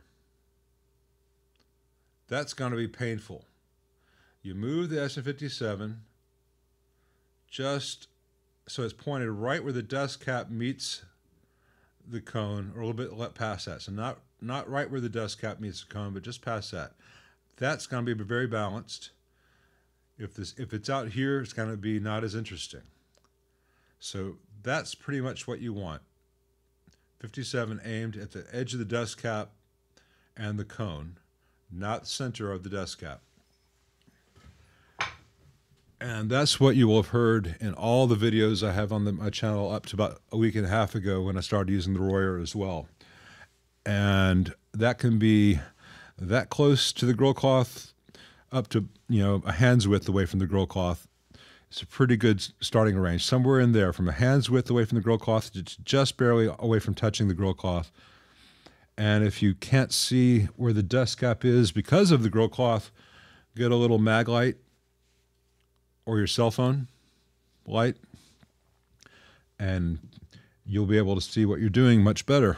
And that's how I would suggest doing it. And you can do angles with the 57, but I would start off just straight at the amp, perpendicular to the grill cloth, just as I showed in relation to the dust cap. And that should give you the results that I was getting the past several years that you've heard in all the AC15 videos here.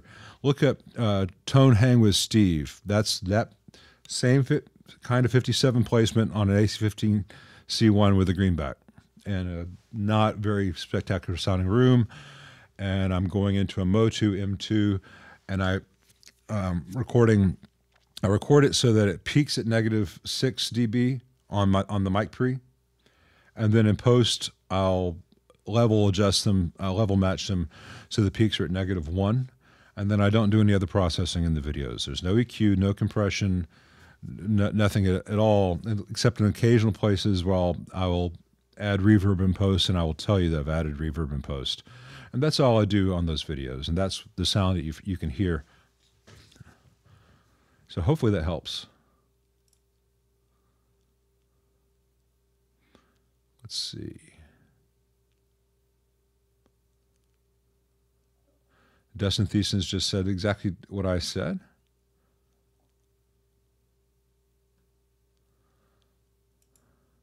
Hey, Sergio. Well, one manufacturer reached out to me, and they sent me an amp, and I tried to give some professional courtesy and say, hey, I found a couple of things about this amp that are problematic, and they wanted the amp back so they could make those changes and then send it back to me before I did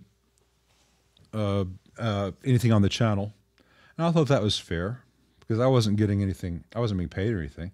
I sent it back to them, and I've not heard anything back. So I don't know what's up with that. I'm hoping that other manufacturers take the plunge. Dave, if he's still here, his amps did fine. John Sir's amps did fine. Swart did fine. Brian with Top Hat did fine. It's not like I'm aiming to shit on amps. If something's good, I'd love to know about it and tell people that it's good.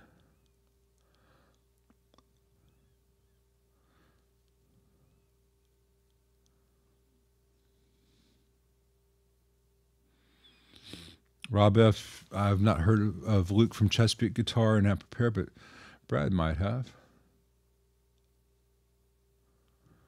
Yeah, well, Brad, it's very disappointing.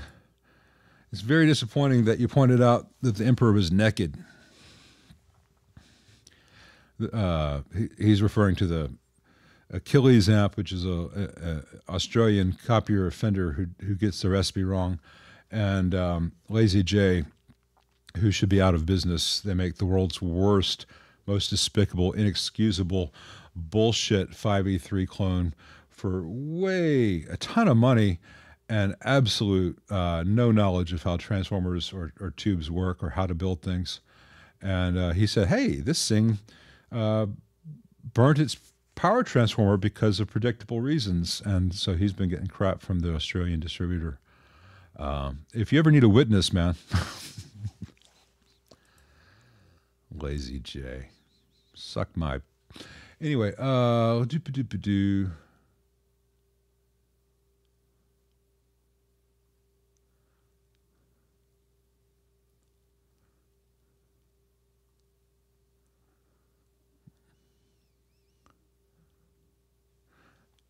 I see. I take a break, and then everyone starts talking to each other. And then I miss. It's hard for me to catch up. Ooh, Gerald Ebmer asks, regarding high gain designs, what are good practices and bad practices I've encountered so far? Well, that could be a 3-hour discussion. I would say that look at my evaluation of the Sur Ombre. And I mentioned some things in that video specifically, though that's not a high gain amp. John's circuit board in there gives some real great examples of things which are great ideas, which can be used to make a high gain amp real stable.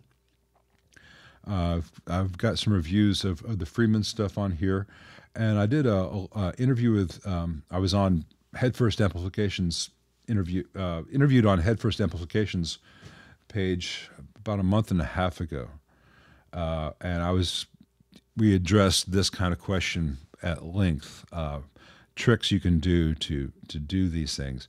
So I think I've already given a longer answer in that format than I can give here. But Headfirst Amplification, every Thursday night he interviews someone else in the industry, and about a month and a half ago he interviewed me, and we got into a lot of higher gain Marshall design concepts. So I hope that leads you to the answers. But also the Sur Ombre video I have up shows a lot of the things that work well in that amp that would also are things that I like to do as good practices in a higher gain amp. Well, yeah, Eric, the negative to a 16 ohm speaker is that most deluxe reverbs have an 8 ohm tap. But if you have a deluxe reverb that has a 16 ohm tap, use a 16 ohm speaker.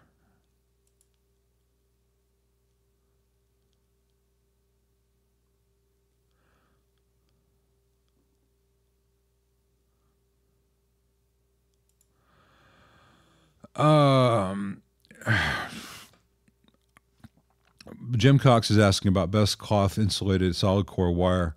When I do a Fender restoration, the wire I get from HoffmanAmps.com. I've heard that the wire that Mojo Tone has is also very good, though I've not tried it yet. I can say that the cloth covered wire that CE Distribution sells, that's tubesandmore.com, to those of you who aren't doing this pro, is not what you want because it's very thick and it's cloth over a PVC jacket, which defeats the purpose on multiple levels. But HoffmanAmps.com and MojoTone.com both sell cloth insulated solid core wire 22 gauge in all the correct colors. And I like the stuff that Hoffman has. For all I know, it's the same stuff because neither Hoffman nor Mojotone are making that. They may have this same supplier, but that's the way I would go. PVC is fine in a basement, but if you're restoring a 60s Fender and you want it all to match, cloth is the way to go. Thanks, BHM1712. Appreciate that.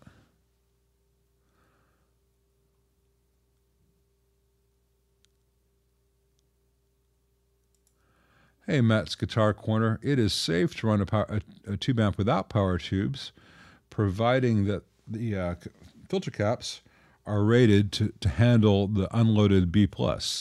So if you have 500 volt caps and the unloaded B+ is 550, be careful. You don't want to run very long that way. If the unloaded B plus is 600 don't run at all like that. The output transformer will not need a load if you have no power tubes, because the output transformer is not connected to anything if the tubes aren't doing anything. I mean, it's connected, but it doesn't have a path to ground if the output tubes are there. So there's no current through the transformer at that point.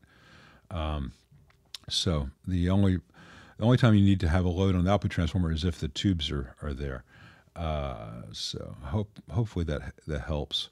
But yeah, it's very rare for me to have an amp where the B plus exceeds the capacitor rating, so I cannot test it without tubes.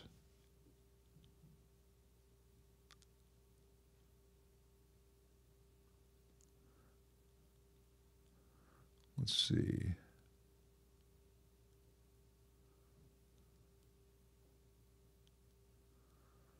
Hey, Withered Hand Electronic Audio Effects. Appreciate that. I like the pithy short name you got there too. Withered Hand Electronic Audio Effects. What are my thoughts on ribbon cables being used in high voltage circuits? Any advice on implementation of PCBs or circuits in general? Well, it depends on what the connectors are. You know, the I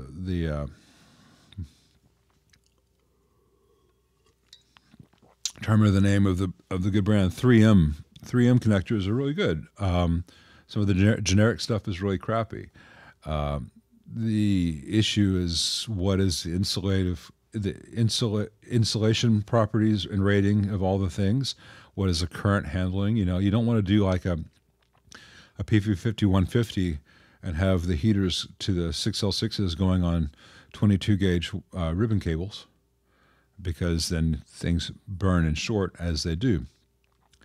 I think that is probably much more possible to do excellent work using them than people tend to, because people tend to say, oh, and therefore we can save money by doing this, and we could save even more money if we'd use this one instead, and it becomes a race to the bottom. So if the goal is to have really good connections while keeping the build economical, then you can choose ribbon connectors or other multi-pin connectors with no sacrifice in quality whatsoever. But the temptation is there at the same time to then lower cost further. I think that's a slippery slope, at least it is as most manufacturers have implemented it. But whether it's two physical wires or two traces on a board or a ribbon cable or other Molex multi-cable connector, you're still looking, what is the voltage, what is the current, what are the heat issues, what is the insulation capable of, how much space do I need between these things? The answer is always the same. The physics are the physics, the electrons are the electrons, and you can do it hand wired, you can do it PCB, you can do it ribbon cable. If it's the same person making the decisions each time with the same control over what components are used, then you can get the same results. It's when an accountant steps in and says, but we can save 3 cents per unit by doing this thing that'll catch on fire in 2 years.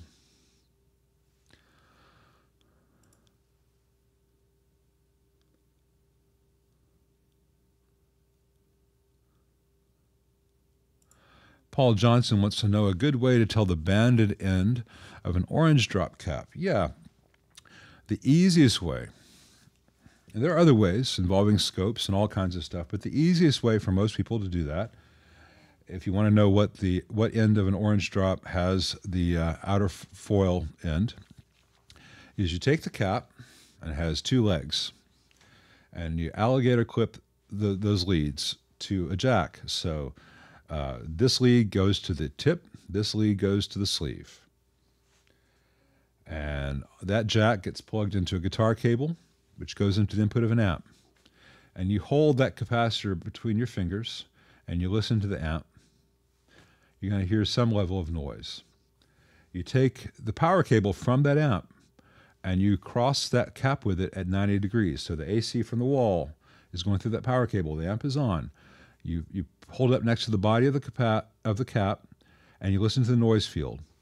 You put the power cable down, You reverse which clip is going to which lead. So this lead was positive, now it's negative, and vice versa. And you do the same thing, and you bring that cable up to the cap. Whichever position you have the least noise, when that AC power cable is close to that body and touching the body of that capacitor, the quietest position was when you had the lead, which was connected to the outer foil, going to ground. So that's when you can put a little dot on that side. Does that make sense to everyone?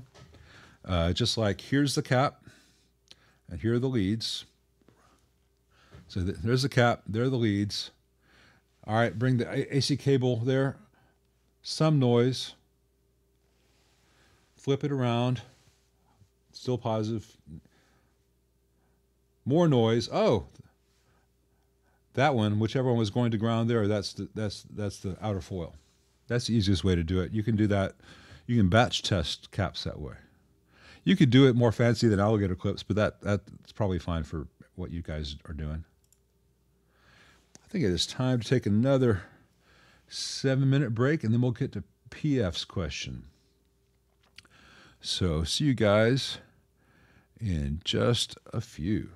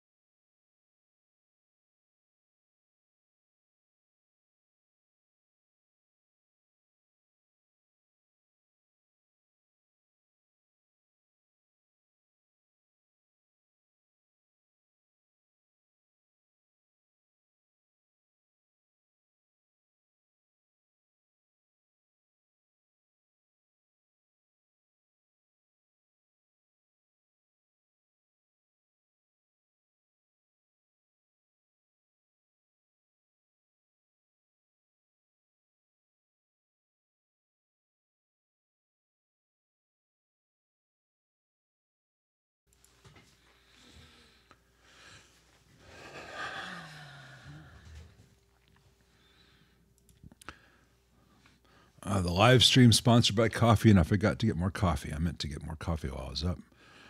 I got distracted. I came back a bit early, try to get through as many questions as possible. Hey, PF, building a rainy day variation on a Gibson GA5 using a 12X7 instead of the S6SJ7. Thinking about adding a bypassable tone stack between the preamp and volume. Go for it. You're building your own thing. You can even make it variably bypassed. If the mids pot is big enough, like I mentioned on the Fender thing, at lower volumes, it gives you mid control. At higher lower settings from like noon down, it gives you variable mids. Above a certain point, it pretty much defeats the tone stack, though the treble can still be your friend for such things. But there's no rules. If you're building your own, go for it. Bypassable, hard bypassable can be too big a gain difference depending on the voicing. Some people are initially really impressed by, wow, listen to all that gain if you just bypass the tone stack, but then eventually realize that's kind of sloppy gain. It's not focused. It doesn't necessarily work as well as sculpted gain. So, and that's the kind of, once you get to that point, then you're like, oh, what can I do about that? That's when you make your own discoveries, and that makes the whole process so much fun.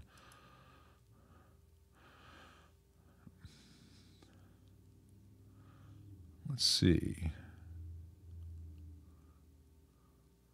Well, Matt, I saw you talking about the Princeton Reverb being what the Lazy J was trying to be. Not really. The Lazy J is a 5E3 with poorly added reverb and poorly added tremolo, useless tremolo in that thing. And 6L6s because fire codes, schmar codes. But there's a huge difference in sound between the Tweed circuit and the Princeton Reverb. There's nothing wrong with what Lazy J tries to do.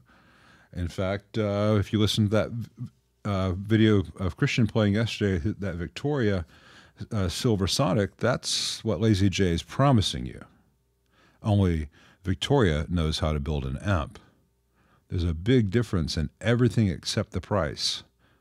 The Victoria is a $3,200 amp. The Lazy J is like $2,700. And that's $2,700 that you'd be wasting on the piece of shit Lazy J. Get the Victoria. And if anyone wants to sue me over that, feel free. I'm more qualified. And, that's not just some, like, opinion, man.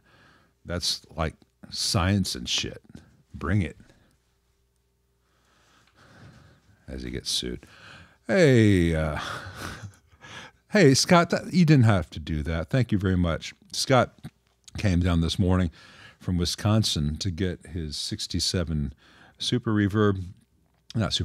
Bassman, which, if I can say so, sounds great, and that Yamaha, and one of the last Mesas that will ever be here. I will not be taking any more Mesas in, I'm pleased to say. But thank you very much, Scott. It was very nice to see you again, and I think you're going to love all that, the amp and the Yamaha for a very long time.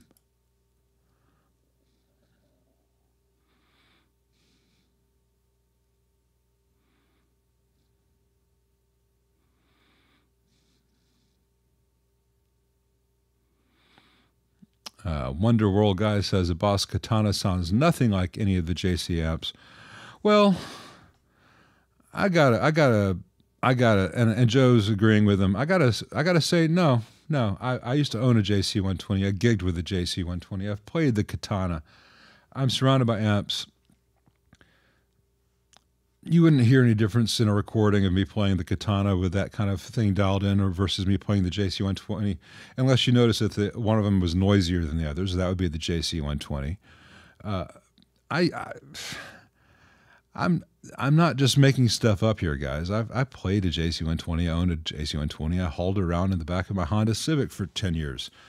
It's not that good an amp. I'm sorry. It's just not. The speakers are crap. It's got no headroom. It's noisy. it was a time. That time has passed. If you disagree, that's great, but the Katana is a much better app choice. Thanks, Briggs Mech. I appreciate that. I see you in other channels chats, and I never know what to call you because Briggs Mech seems so, I don't know, cold and mechanical. Let me know your name, man. I appreciate that very much. Hey, Louis de Jesus. He's replacing the Electrolytics in his Princeton Reverb reissue. Yeah, add a 470K to pin 7 of V4B. That will make your life better. If you're going to lift the main board, there's a 1 meg grid leak at that same point. So change that 1 meg to 470K as well. And if you want to be even sneakier, change the 22 nanofarad ahead of that to a 4.7 nanofarad.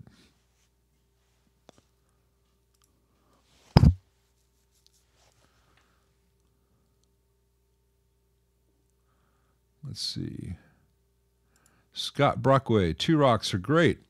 If you can afford them, they're fantastic choices. If you can't afford them, there are other things which will be really good. You know, as I said, either in the previous live stream or the one before that, a 2-Rock is great. For a lot less money, you can get, say, a 76 Super Reverb and get it fixed up, brought back to where it ought to be, and the guy who plays the 2-Rock will sound just like himself through the 76 as well. You know, I mean through the it's a 2-Rock is a specific flavor of a very good amp, but it's not the only very good amp out there. I think that their pricing is fair, given what the company is and what they're building for you, and with all the switching combinations and how well executed everything is. But it is not necessary to have a 2-Rock to have a good sounding, reliable amp. And I think I used him as an example. Jeff McErlane, who sounds fantastic through his 2-Rocks, would sound fantastic if he were here playing through that 66 Super Reverb that came in the other day. Once that 66 Super Reverb has got the reverb issue sorted. But he would also sound great through my theoretical $800 Craigslist 76 Super Reverb that you then put $200 to $300 in, getting it fixed up. And here we have Charles Willis with a 75 Silverface. Okay, so he's got a 75 twin. The normal channel and vibrato channel have separate cathode resistors and caps. With changing the 1.5K on the normal to 800 to 820 ohm, make it more of a lead channel. It'll give you a slight increase in gain, not a ton more. You may not notice the difference between 1.5K and 820 on a twin, but feel free to experiment with it. You know, on paper it's more gain. In practice, some of the difference in gain and the difference in loading is kind of offset by the plate-driven tone stack, which follows that. Actually, the shared one would be on the second stage. I'm trying to think. You may or may not hear any difference. You'd hear, thinking about it now, you'd hear a slight difference, but it's slight. Go for it. See what you think.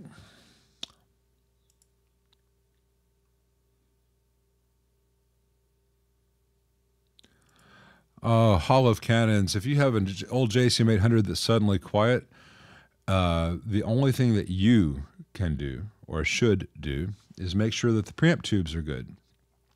You could have a 1 weak preamp tube or one almost dead preamp tube, and your entire amp loses signal. And there's only 3 preamp tubes in there. So change swap preamp tubes. If that doesn't do it, take it to a tech. There's nothing else really that you can do. If you mean by quiet, it means low volume. If you mean there's no output at all, you might have a blown HT fuse. But if the fuses are the correct values for the amp, the next level for the owner to do on a JCM 800 is just make sure the preamp tubes are good. And if that's not, if that doesn't do it, take it to a tech, because that's not the amp to learn about. I have no experience with the Bad Cat Club 40R Player Series. Sorry, Black Strat 7.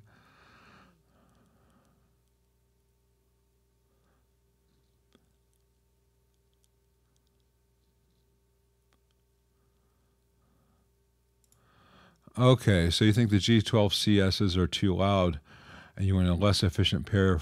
Um,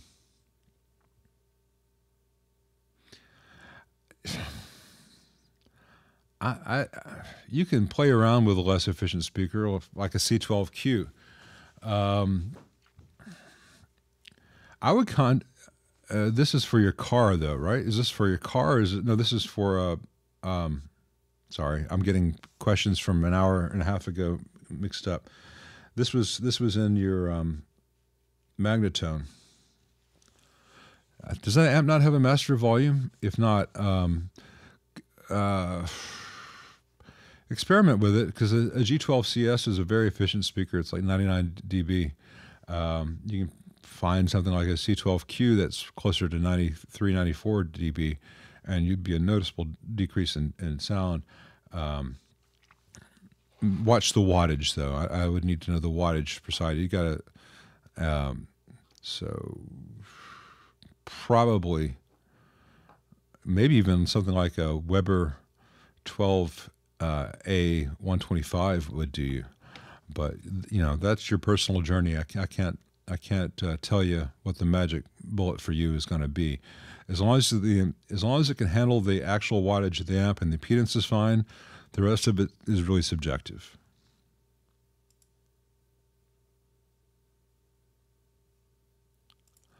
Oh, the 68 Deluxe Reverb Bassman tone stack is nonsense. It's the same tone stack as a standard DR, only it's got a 22 nanofarad instead of a 47 nanofarad, and then they've got an 18K resistor in series with the 6.8K resistor. You change that, and it doesn't sound like the Bassman at all.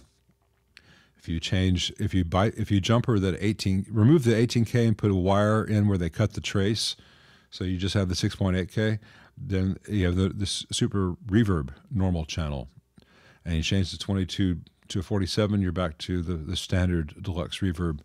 It's all marketing. The Bassman, 5F6A Bassman, had a variable mid spot and was a cathode follower stage and came at a different point in the amp. So it takes a lot more than cap and pot values to make a tone stack Bassman, man. All the deluxe reverb 68 DR custom channel is they change the 47 to a 22, which gives you more lower mids, like you find in the normal channel of super reverb, which can be a good thing. And then they put that 18K in there, so it's really nasal and congested with too much gain. Just take out that 18K and jumper from that lug of the bass pot to the 6.8K. You can see, well, when you remove the 18K, you'll see that they just cut a trace, and you're replacing that trace with wire, and that channel sounds a lot better at that point.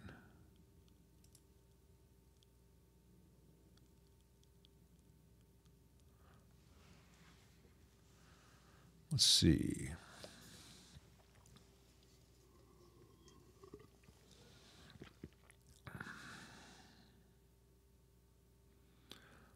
Yeah, Richard Clark. YouTube is changing the options for how I place ads. I'm trying as hard as I can to keep them just the skip in 4, 3, 2, 1 at the beginning and end of videos. If you start seeing ads at other points, that's beyond my control, and I apologize. I'm trying. I have no opinion on Mesa Cali Tweeds. James Hartzog, sorry. Let's see.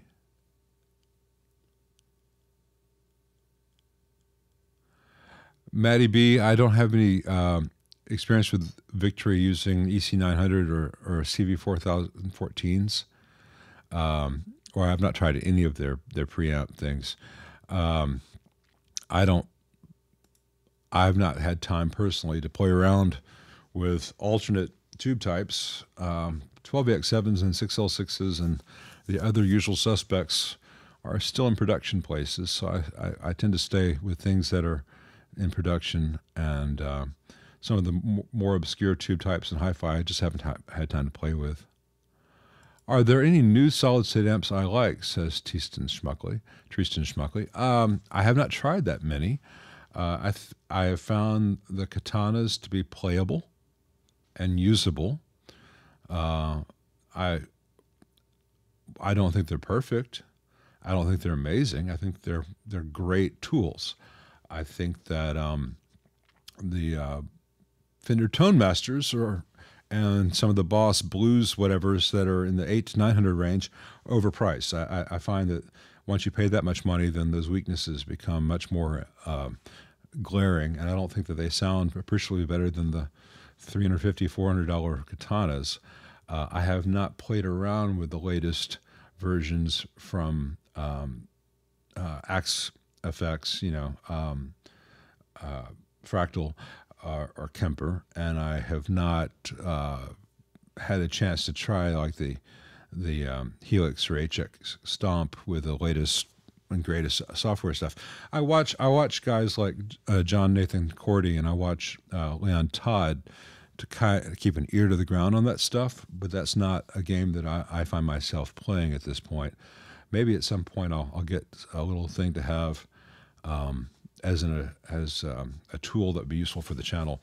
I checked out the Universal Audio Ruby, and what was the other one called? One's the Vox, one's the Deluxe Reverb Dream, and I was whelmed. I did not think that they sounded like Voxes or Deluxe Reverbs.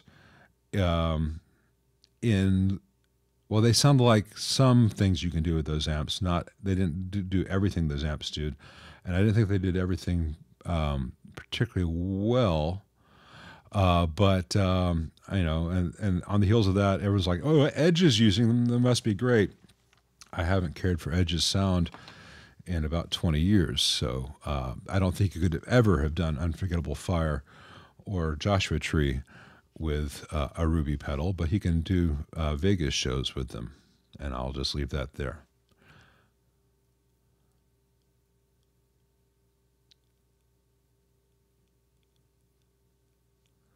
Let's see. I have YouTube Premium myself, so I can stand to do this stuff, but I do have to have ads on my videos for my videos to be promoted to people. And that's fair enough, but I try to do as few ads as possible so that I don't want to. I mean, we're 2 hours and 20 minutes into this live stream. According to YouTube, you should have already seen at least 10 ads that I have not subjected you to. So if that's important to you, because, I don't want to talk about this shit, but,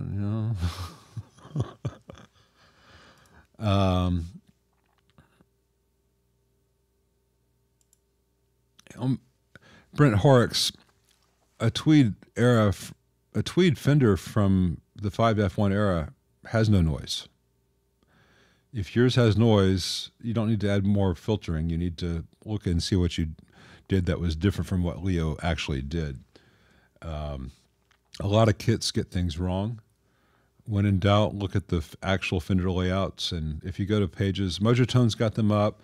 The Tube Store in the schematic section has not just the Fender schematics, but the old Fender layouts, and you can look at photos of old ones. A properly built 5F1 does not have any noise.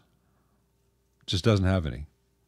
Might have a little bit of heater buzz. You can, if you wire it with one side grounded like Leo did, you can always do that bipolar. But people expect vintage amps to be noisy, and they're not. Scott Wilcox picked up a 67 Bassman this morning.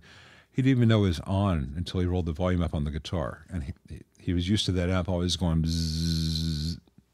And it doesn't anymore. It's silent. You always get a little white noise at higher volumes, but that's a different thing. That's just how tubes work.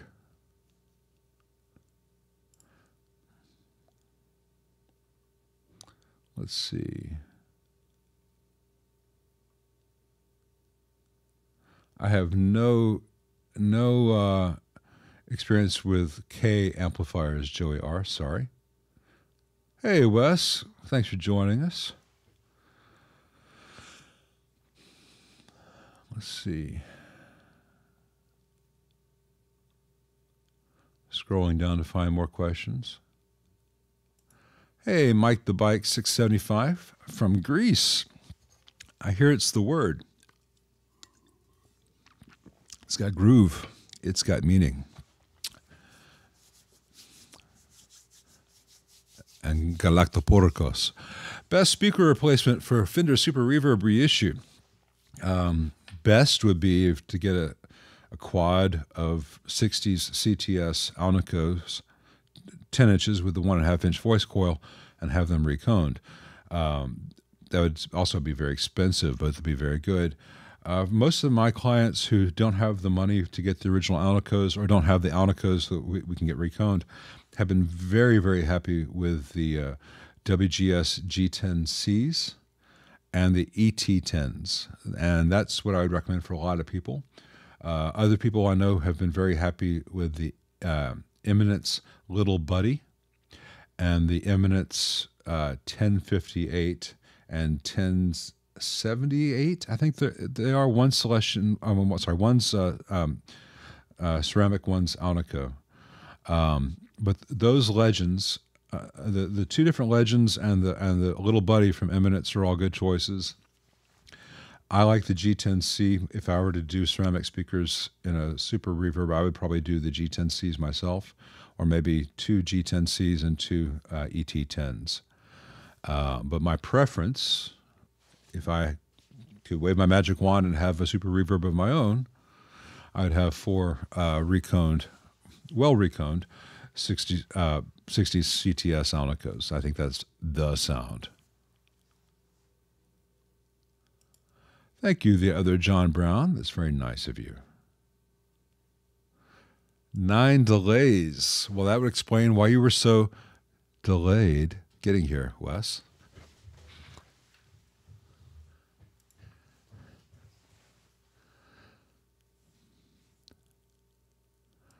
Well, Johan Alverson, you have not been looking far enough. Most Fenders have 82K plate resistors for the first plate resistor in the phase inverter.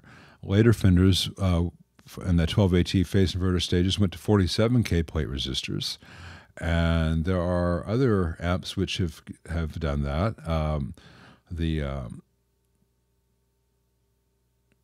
Vibro Verb had, I think, 91K and 10K with a split plate, and I think that's where they got that from for the Blues DeVille or Hot Rod DeVille. And there are other amps out there which are running lower than 100K, often on other tube types. And there are other amps out there that run 220K or 470K for the plates, depending on other aspects of the design.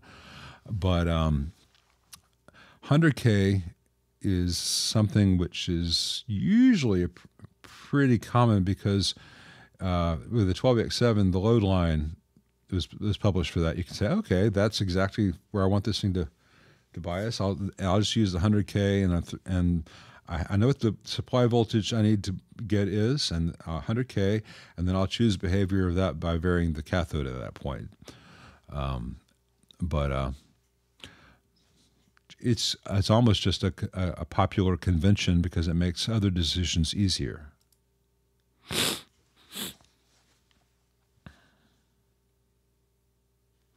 The Jupiter MTC-P is a variant on the WGS G10C. WGS makes the Jupiters, but yeah, either one of those would be great. I've not tried the SC64, but I bet it would be a great choice.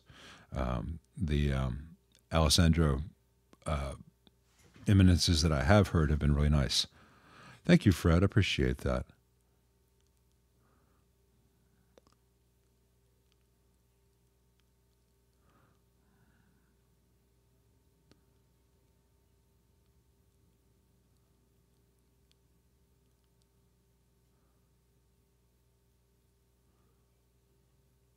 Let's see.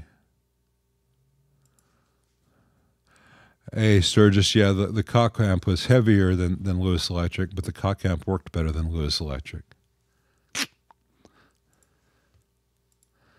Well,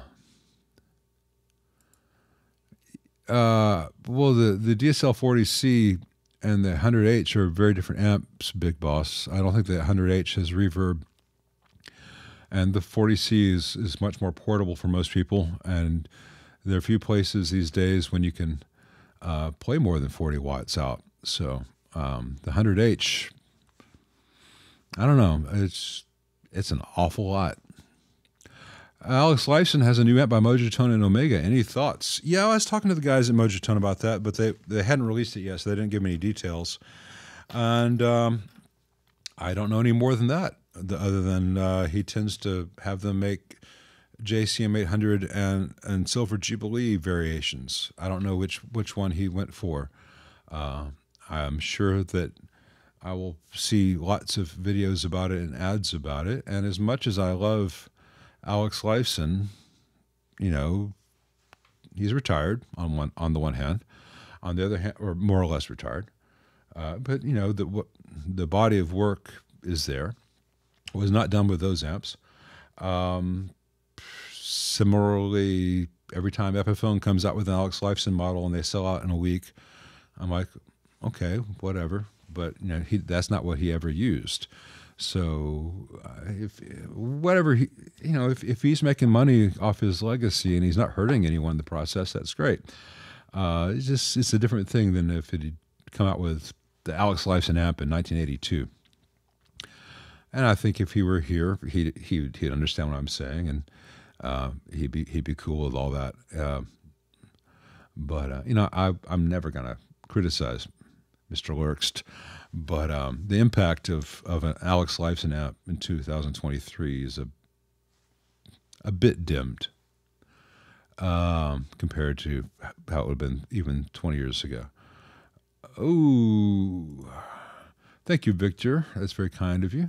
What is the tonal difference between LC and RC filter in the power supply, given they attenuate the same dBs of AC ripple and B plus after is the same? He's asking what the difference between using a resistor for a choke versus using an inductor as a choke. That's a bad way of phrasing it. Resistor or a choke, basically. So you look at, say, a 5E3 Deluxe or let's say a Princeton Reverb. Princeton Reverb's got a 1K 1 watt resistor in the same place where Deluxe Reverb has got about a 3 Henry choke. The 3 Henries means that's a measure of a unit of inductance for those who don't know.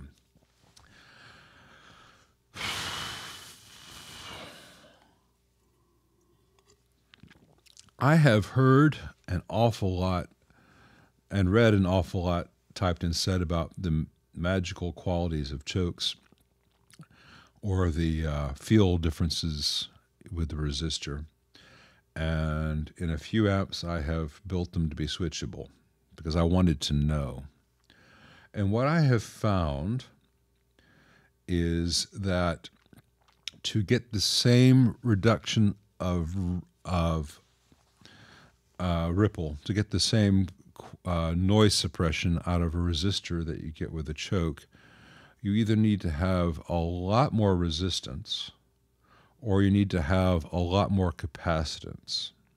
So with the choke, you've got a physically large, heavy, compared to a resistor, expensive these days compared to a resistor component that doesn't require as much capacitance after it. Or you can have a very inexpensive small component, say a 1K resistor or 500 ohm resistor, and depending on the current through it, it can be anything from 1 watt to 10 watt. But you would then need more capacitance to get the same behavior from it. And so when you change capacitance, you're changing other factors, many of which impact the player. And so the player is going to say, well, the choke feels this way and the resistor feels this way. Well, that's the thing, that's the variable that may seem different to the player, but behind the scenes there may be different capacitance.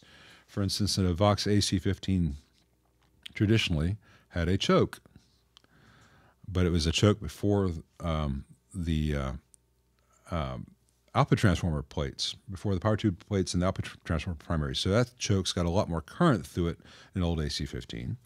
And then you get, say, an AC15 hand-wired, where it has a choke, but it is done like a 15-watt version of the AC30, so the choke is after the plate, so it's a lot less current through the choke, where you're going to hear a lot less difference between choke and resistor in the AC15 hand-wired than you would in a 1962 AC15. But say that AC15 hand-wired, it's got a first stage, and it's got 47 microfarad of capacitance, and then it's got a choke, and the next stage has got 22 microfarad of capacitance, versus the AC15 custom, which is, the circuit is much like the hand-wired, except you've got 47 microfarad of capacitance, then a resistor instead of a choke, but then instead of having 22 microfarad of filtering, you have 100 microfarad of filtering, because they need more filtering after the resistor, because the resistor is not as effective as a choke. Well, that changes the feel of everything. And if you decrease the capacitance, then you, to get the feel closer, then you introduce hum, and I'm going on at length. Either can be fine, and you have to find the right balance between capacitance and resistance to get the same feel that you had with the previous system. But it's not just a matter of changing L versus R. It's L in conjunction with C versus R in conjunction with C. I love the way the AC15 C1 sounds and feels. And so I think they've got a 1K 5-watt resistor taking the place of a choke, and then they've got 100 microfarad, and that's fine. I don't find that this, I don't think the same circuit would work if you're building an actual replica of the 62 AC15, where you've got reservoir, reservoir cap, then choke, and then the second cap is where the screen and primaries of the output transformer are connected, because there's a lot more current through that. I'm just wondering at this point. It's just really hard to talk about this stuff without being able to show and draw and do math. Alex 2112, I'm glad you're getting your some good sounds out of your Origin 20. I do think it would require different speakers than the stock combo, but you got that covered.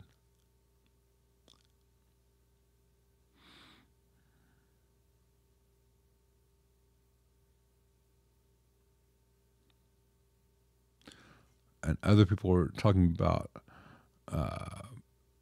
angles and of mics and stuff. So I'm never going to get caught up. I'm never going to get caught up current to the questions.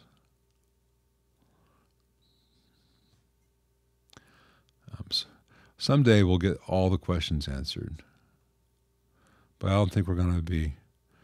I don't think it's going to be today.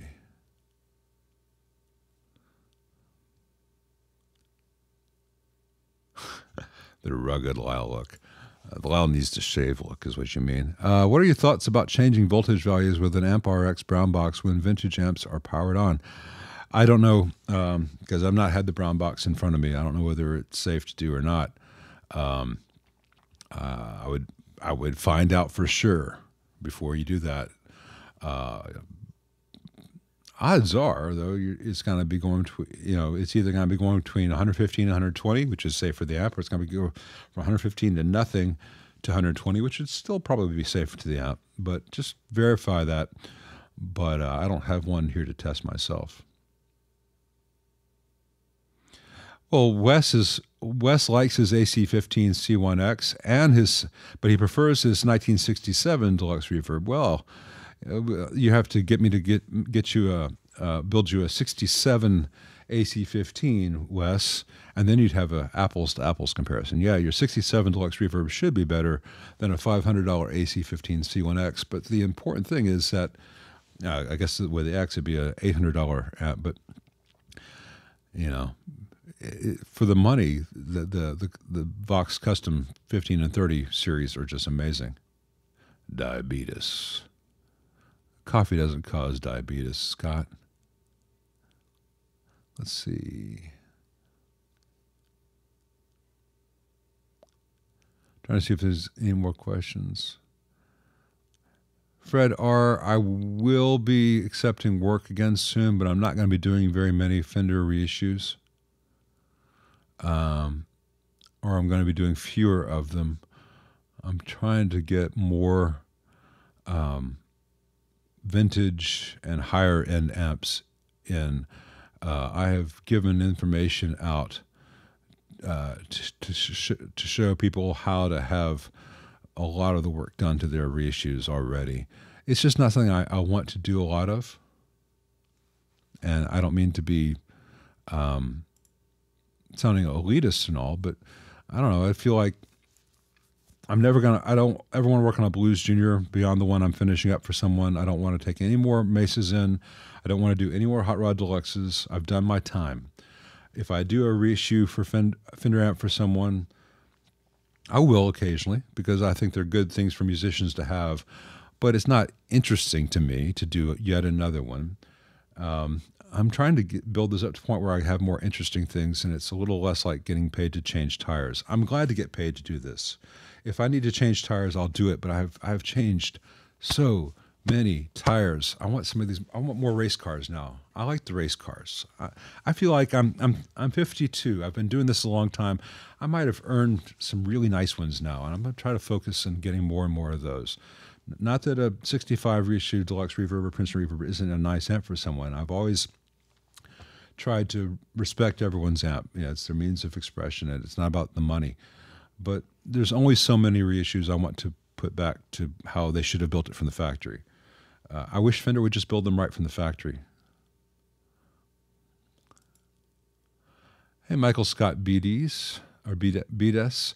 The AC15 schematics online are blurry and difficult to read. Can I recommend one which is legible and sounds good? I have not looked for the JMI AC15 schematic. I have not even looked online. Let me see. Let's do that. Let's calling up Google. JMI AC15 schematic.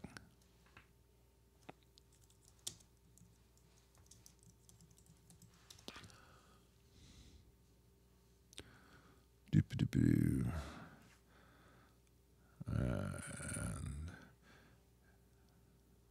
I'm going to go to EL34 World, which is usually a good forum for such thing.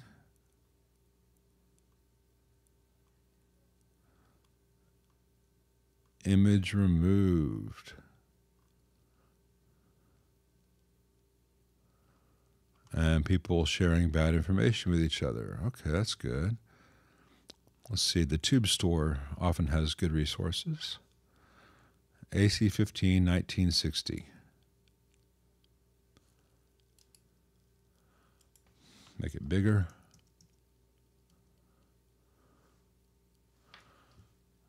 Yeah, it's a Xerox of a Xerox of a Xerox. Well, it's out there. I'll show you what I would actually recommend you do. Let me find the book.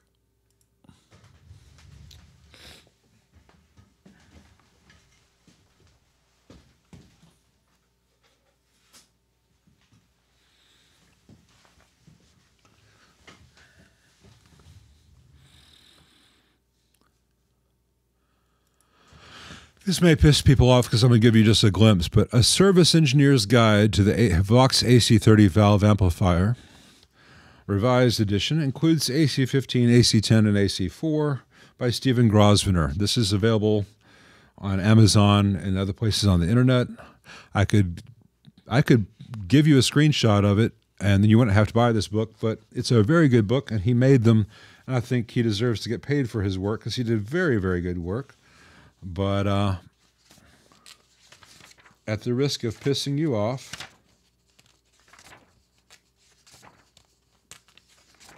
I scroll to it. Here's a 1960 AC15 schematic, clear and legible, Comes with a layout. Comes with all the parts.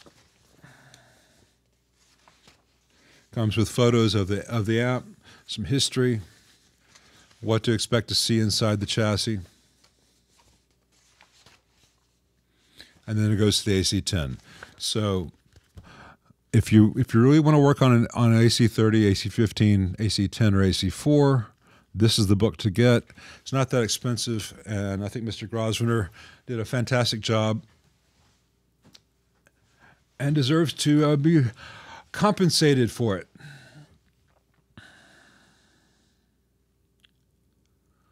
You guys talking about whiskey. Wes Chilton says, if they arrest me for insulting Lazy J, we'll start a GoFundMe to bail me out and cover my lawyer.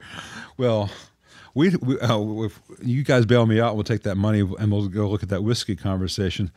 My mom's an attorney, and about 80 of her friends are the top lawyers in town. So I don't think I need to worry about the Lazy J police. I do think that Lazy J should be worried about what would happen if a European inspector were to ever look at how that exported amp was built. Same thing goes for Australia. I think the fine per unit is extraordinary. They are definitely not observing any electrical codes. Let's see. See you, Matt. I say that, he probably left an hour ago. Briggs Mech is James. Okay. Briggs Mech, James. I'll try to remember that. I try to remember the real names, except for Anus McDingleberry or whatever it was earlier today. I'm going to call him that because that was too good. Man, you're talking about whiskey, and I'm thinking I need more coffee. Fletch is 40. Any insights into the high watt issue I wrote you about recently? I apologize. I've not seen an email about a high watt. I am having a hard time keeping up with the emails. I get so many a day, and by the time I start to answer some, then if I answer them for real, then I've spent 20 minutes answering 3 emails, and others have come in, and then and then the next email is, hey, is my thing done yet? So I go back to work. I need 3 more me's, and I don't have them. Anyway, he says, turns the treble fully clockwise and the signal drops out. I'm guessing a bad cap or pot in the signal leaking the signal. Me talk good one day. I'm guessing a bad cap or a pot in the circuit leaking the signal off to ground. I doubt that. I think you might have severe oscillation happening. If the signal drops out when you turn the treble fully clockwise, it's possibly of a bad pot, but it's also possible that the amp's really unstable and you're just oscillating to the point where it cuts out. A scope will tell you, or if every dog in your neighborhood starts to cry at the same time. Take it to a tech if necessary. I do not know about sour sound transformers.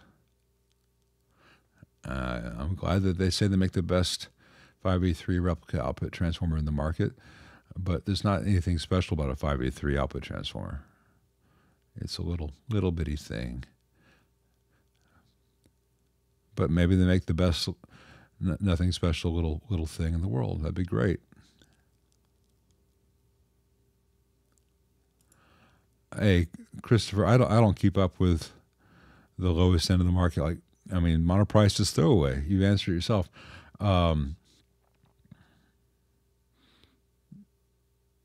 I would just buy a Classic 20 and keep it going as long as possible if you like that sound. Otherwise, get a Tweed Champ. It's a better amp.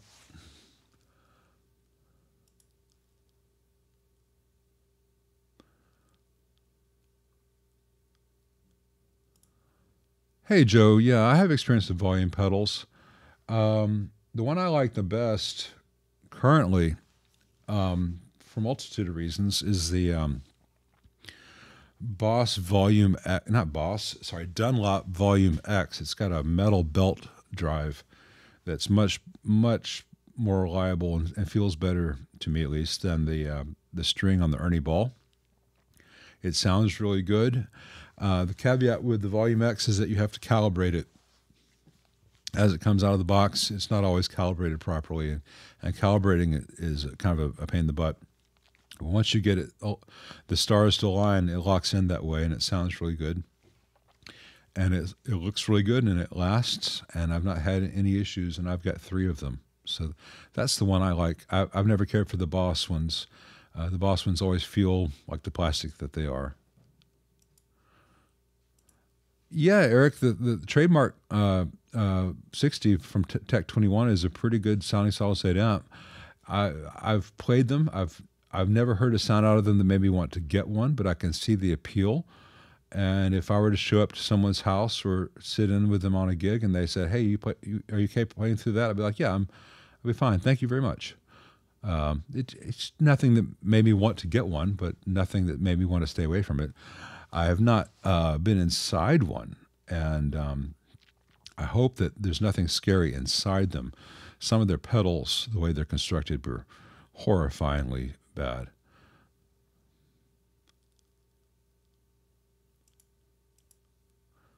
Let's see.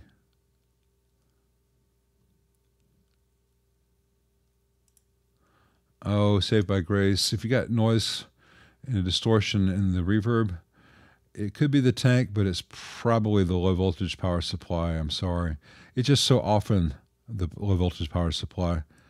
Slick Salmon, no, I do not like the Marshall Origin series. They don't sound good. They don't sound like Marshalls, and as you turn down the master volume, they get clean, which is not a very useful thing to have in a Marshall. I don't understand the Origin series. For the same price or slightly more, you can get the DSL 40, which is a much better amp, and it sounds good.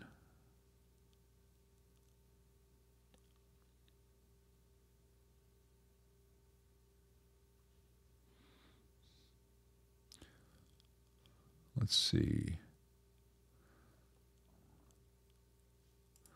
Eric Thibault, choosing tubes today comes down to what's actually in stock more than anything else, with a few caveats. Electro Harmonics, the yellow labeled 12X7s are garbage. The silver labeled 7025s are usually okay. Avoid Russian tubes in a cathode follower stage. Stick with Chinese or Slovakian. JJ's generally good. Have been prone in the last couple of years to losing vacuum. JJ 6v6s in combo amps tend to go microphonic, fine in a head. Never pay extra for Gold Lion. Never pay extra for anything saying that it's cryogenically blah blah blah. There are only 3 manufacturers of tubes in the world. There's a Russian plant which does the new sensor stuff, and that's Tungsol, Electro Harmonics, Sovtek, and Mullard. There's a Chinese plant now called Pisvane, who also does Tube Amp Doctor. The Tube Amp Doctor also sources some of their tubes from JJ. And the Slovakian plant is JJ, and that's pretty much it. And if you buy a Groove Tubes, it's actually a JJ. If you buy a Ruby, it's either a JJ or Electro Harmonics or a Sovtek. If you buy a Gold Lion, it's a $20 JJ with a different artwork and different box that they sell it to you for $80. I don't know if it's JJ. It may be a Sovtek, but there's not a Gold Lion tube factory in the world. There's so much marketing and misapprehension out there. New Old Stock has been heavily picked over at this point. The best thing I can tell you is find a vendor that you can have a relationship with and trust. And so don't buy tubes from Amazon. Don't buy tubes from eBay unless you have a tube tester and know what you're doing. Don't buy tubes from Musician's Friend or Z-Sounds or Sweetwater or Guitar Center. Buy from the Tube Store. Buy from Tube Depot. Buy from Magic Tubes. Buy from Euro Tubes. Buy from people who sell tubes. That's their entire business model. Get to know them. Call up and say, "Hey, Bob, it's me, Joe. I've got," or in this case, Eric, I got a deluxe reverb. What 6L6s, 6v6s do you recommend? because they're going to know that, hey, we sold of these brands, the ones we sold for deluxe reverb users, hey, we had a lot of returns on the JJs. We haven't had any problems on the tongue saws. They're going to know that, and they're going to be able to say, oh, well, okay, well, do you know about this? Or you could say, hey, I heard on the internet this guy was saying, don't buy a Russian tube for cathode follower. What's a Russian tube? And why not? Because cathode follower stages in a Marshall or a Vox or other amps, or some Fenders like the 5F6A, have 150 to 200 volts on the cathode. And some tubes, primarily tubes made in Russia today, cannot handle sustained higher voltages on the cathode like that, and the tubes die. Whereas the Chinese and Slovakian tubes are fine. Let's see. Well, Bebop, probably the problem is the logo where it says Mesa Boogie. And if it hums, that is the least of your problems, but it could be almost anything in one of those. It could be a failing filter cap, much more likely to be a failing or burnt diode. Mesas just have so much garbage in them.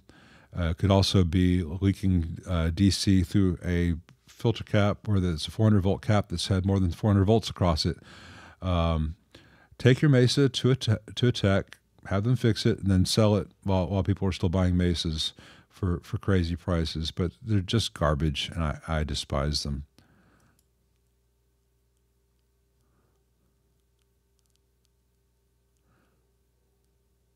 See, Josh Roberts, I only gave you the short version of that because I'm trying to wrap it up. Do I have a favorite Undertones track? I don't know what Undertones is. I assume it's a band, but I have not heard them. I'll check them out, though, Yves.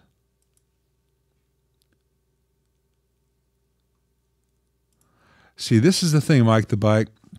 He says it's called Galactoboureko. I went to a Greek restaurant called the Taverna here, Milos Taverna in Memphis. It's not been here for 15 years, but I used to love that place. And he pronounced it Galactoporikos. So if you guys can all agree on what to call it, I'll call it whatever you tell me. But the guy who used to run that place called it Galactoporikos with a P. And anyway, if you make it, I'll eat it, and you can spell it any way you want. Galactoporikos. All I know is I haven't had any in 20 years, and now I'm going to have to find a recipe to figure out how to make it. It'd be an early Christmas present to me, but not probably to my heart. But I do try to keep up. But I remember on the menu, Galactoporikos is how he spelled it. He might have been illiterate. I don't know. He was a good cook, though.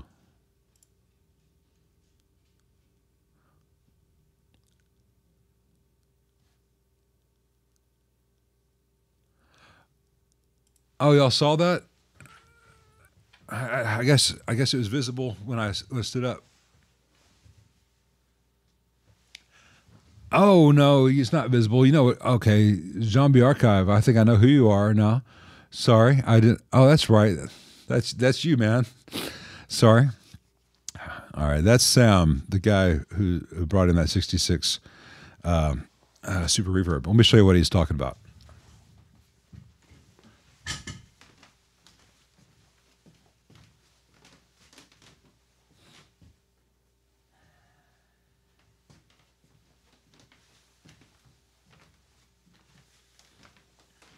Sam and his dad are really cool.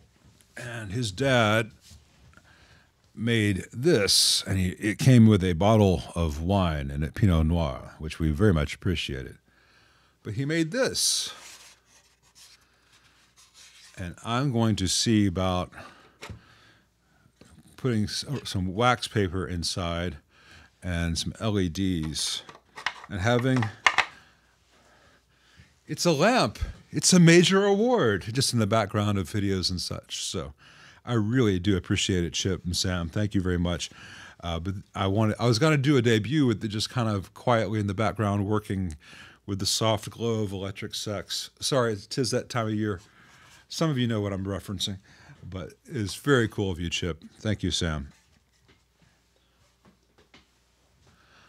All right. Hey, Victor B, we missed your birthday. Mahalo, aloha, etc.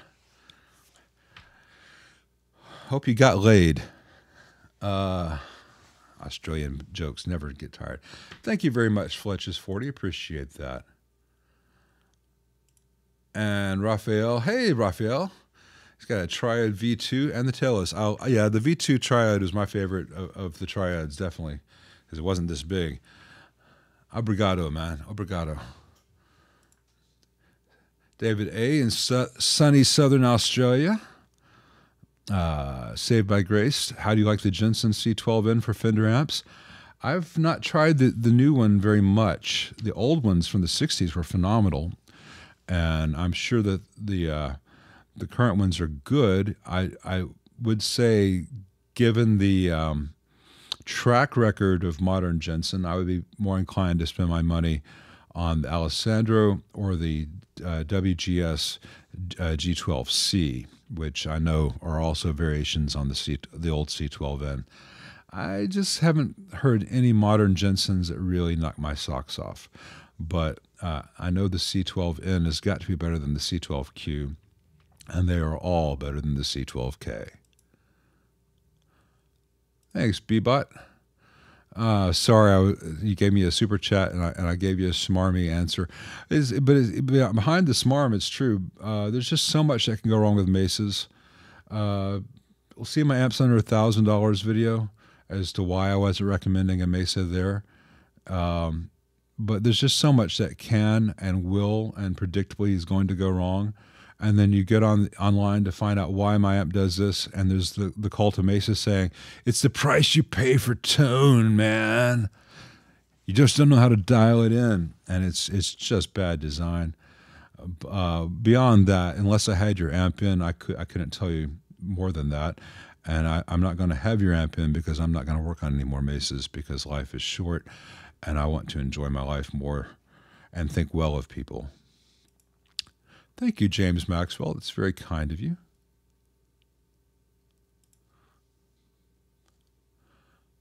All right. I'm going to try to wrap it up because we're right here now at 3 hours. I may not be able to get to all of them. James Maxwell, self-biasing holes, but no idea what it's supposed to be biased to. Contact Kendrick to ask what measurement you should expect to get there with a DC meter. Beyond that, take it to a tech. I think self bias, or rather, owners bias measurement holes for owners make no sense to me because the owner's not going to have all the factors. The owner's not going to be qualified to bias, and a good tech can bias an amp properly very quickly. I think external bias measurement points just create confusion and encourage owners to make mistakes.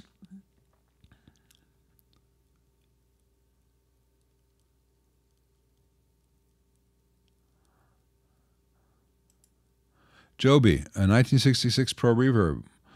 The AC shunt. You don't use an AC. Are you talking about this? If you're talking about the cap and the ground switch, don't use a ground switch cap.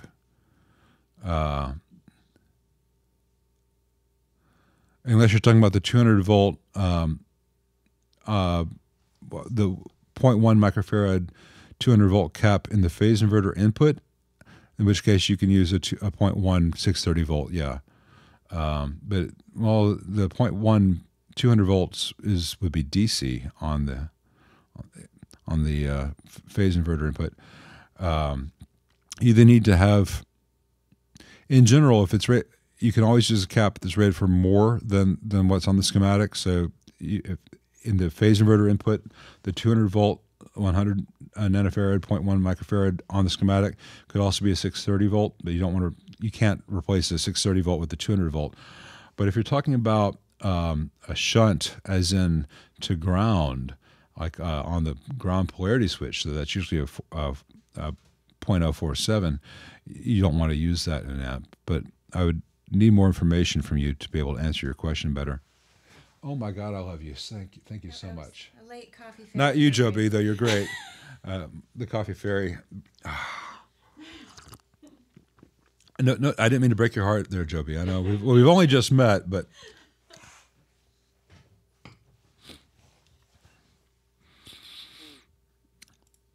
I'm sorry if I went on at length there. Yeah, DR-103 is a race car, and I'll look for your email, Fletches, and see if I can find it, and we can continue.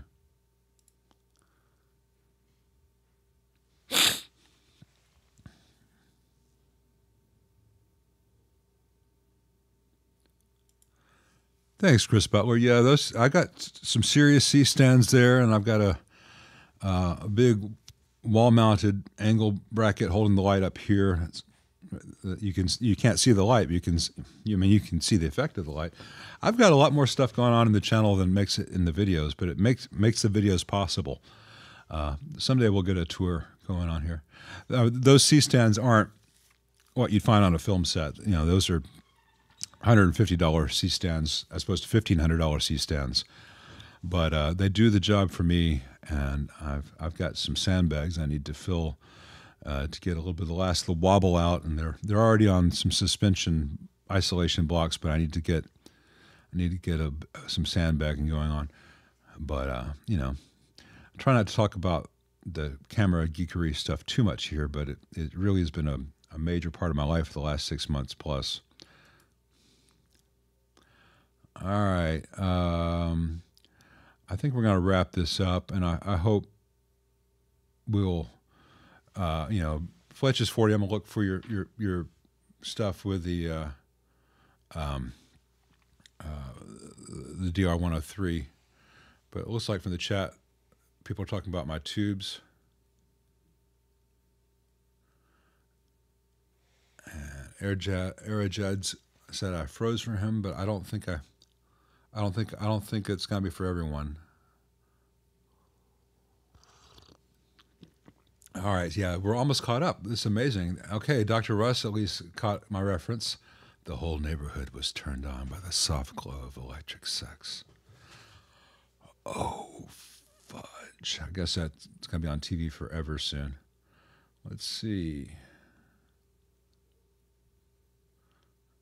Yeah, everyone give me a like if you don't mind. It does help. It tells YouTube to tell other people who have similar watch histories to you guys that I exist. Unless we buy C-stands, and I need more. I need another camera. I need a really good quality B camera. So next time I get a great player coming in, I can do the panning shot or zoom in on the hands, then go back to the other full thing. I'm trying to compete with the Paul Davids and other channels like that, where they have like 3 or 4 cameras and 3 or 4 guys working the cameras, and they have a videographer and another guy who's just doing the lighting and all that stuff, and it's just me. 181 likes. That is pretty damn good. I appreciate you all. All right, we're going to wrap it up. Thanks very much to everyone for being here. Next Sunday, the amazing, the talented, the lovely Ted Woodford will be on here for the 4th edition of Technical Difficulties. I've really been looking forward to this. I really admire Ted very much and his work ethic, and I'm very much looking forward to meeting him pretty much at the same time you guys do. And it should be Brad interviewing him, because Brad does the woodworking. But if it was Brad interviewing, then they probably just go off about which grade of rasp to use and which Japanese saw is the best, and the rest of us be going, what the hell are they talking about? So I'm going to try to translate between Master Luthier and the rest of us schmoes, and I put myself in the schmo category. But try not to ask Ted questions that Google would tell you in 2 seconds, and don't ask what's his favorite Martin, or should he get a Martin versus a Takamine. Try to think of questions that only he can answer, that aren't quite so generic, or just listen. We'll see how it goes. How he may just give us a ton of information. If you're not familiar with his videos, spend this week watching T. Woodford on YouTube. uh, phenomenal guitar repairman, master of his craft, primarily acoustics, but also electrics, and he's funny as fuck. And it's not something you hear very often. He does the world's best Werner Herzog impression. When you hear it, you won't believe how good it is, but it'll make you pine for the fjords. See you guys.